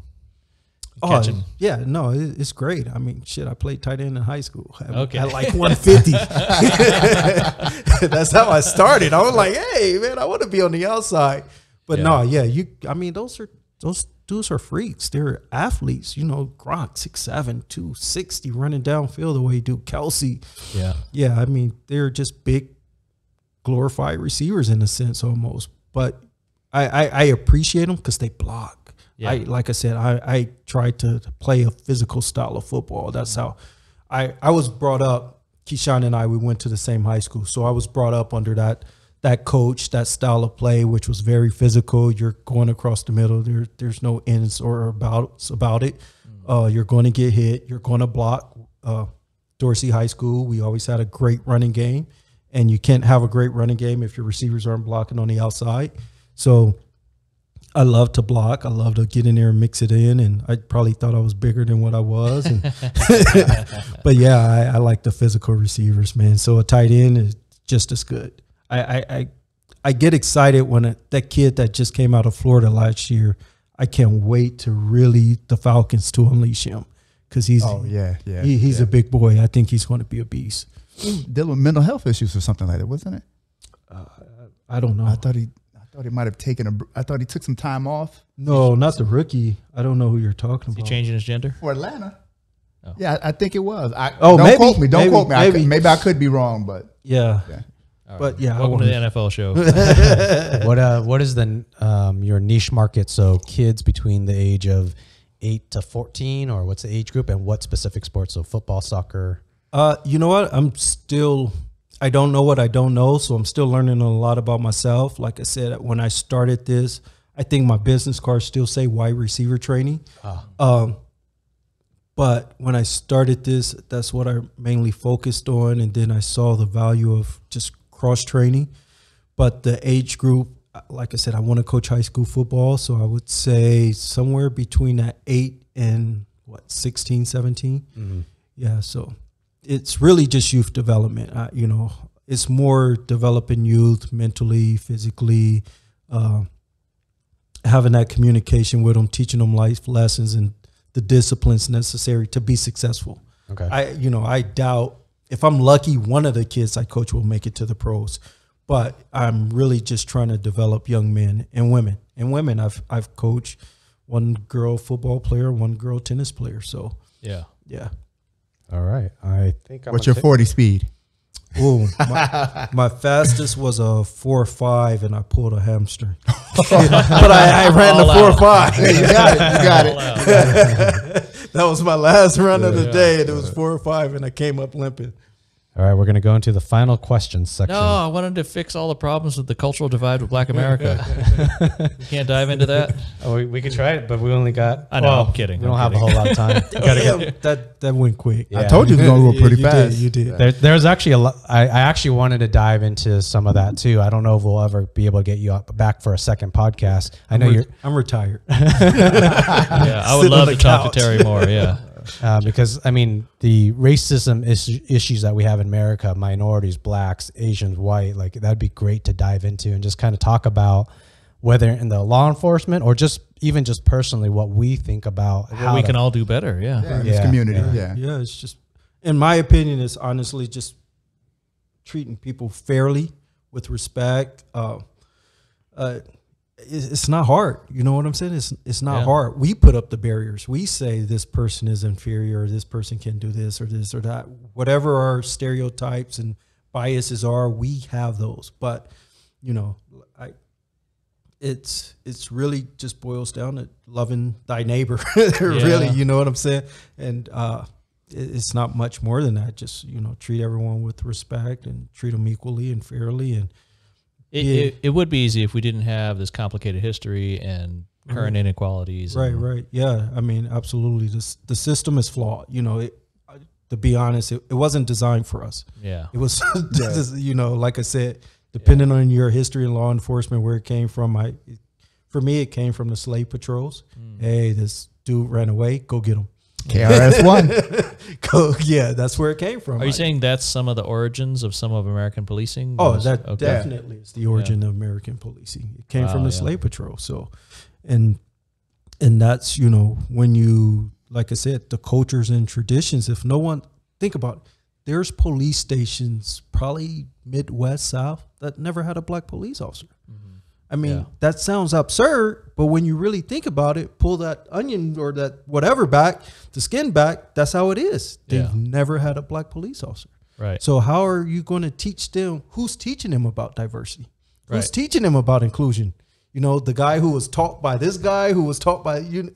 So that's how those stereotypes and patterns, traditions continue when you don't have someone in those, when minorities don't have a seat at the table. I guess that's the easiest way to say it. You're, you know, law enforcement, hey, I like to hire people who think like me because I'm going to have less problems. Yeah. Right? You like what I like, so yeah, let's go out and we see the bad guy as the same. So, but when I hire this guy, he's going to question why we do this and all these things. So now I got to have answers or provide answers I don't know anything about. So it's definitely a conversation that needs to continue, but it's just respecting other people. All right. Yeah. I want to get you back if we can dig into that. That'd be awesome. All right. First, final question. What great daily habit or habits do you have? Okay. Did he just say first final question? Yeah. Wait. No, I got called on that part. There are 5 finals. There are 5 final questions. Okay. Repeat the question. I got stuck on that. The first of the 5. What great daily habit or habits do you have? Well, I can't say exercise anymore because I put on my jeans this morning and I was like, shit, I got to go to a 40. 38 is fitting kind of tight. But I would say some type of workout routine. I've obviously fell off, but having that workout routine these days, I love cycling. It's low impact on my knees and it just feels great. Headphones in and just go. Man, I love cycling. It's funny. Do you do the Peloton or something else? No, I get out on the road, man. I like the bicycles? elements. Yeah, I like the elements. No, it's I wouldn't go on a windy day like today, but for me, been here for Vegas summer yet? Yeah. And I didn't cycle. Actually, no, I take that back.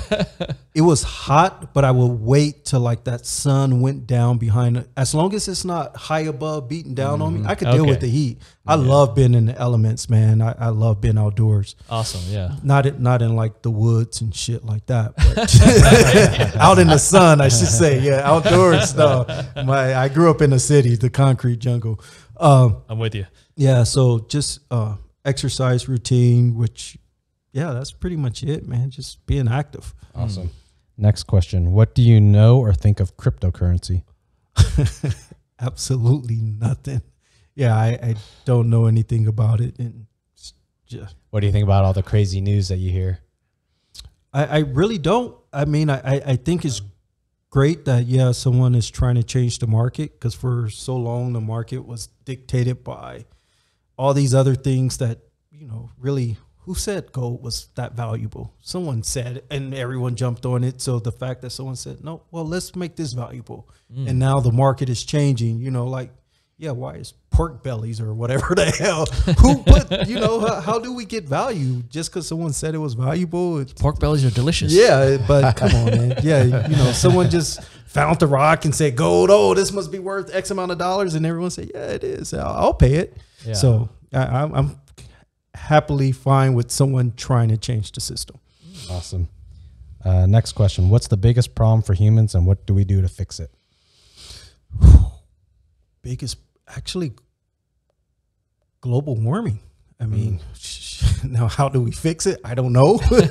But I mean, global warming, you're looking at these storms that are getting worse, and I don't even know who studies that shit, but it's just the weather patterns are getting worse. You're getting more violent storms further and further Midwest, and snowing in Texas, and where it's crazy, man. So global warmings, they're talking about islands not being here in the next 5 to 10 years because the sea level is rising. And okay, let's say that happens. Where do those people go?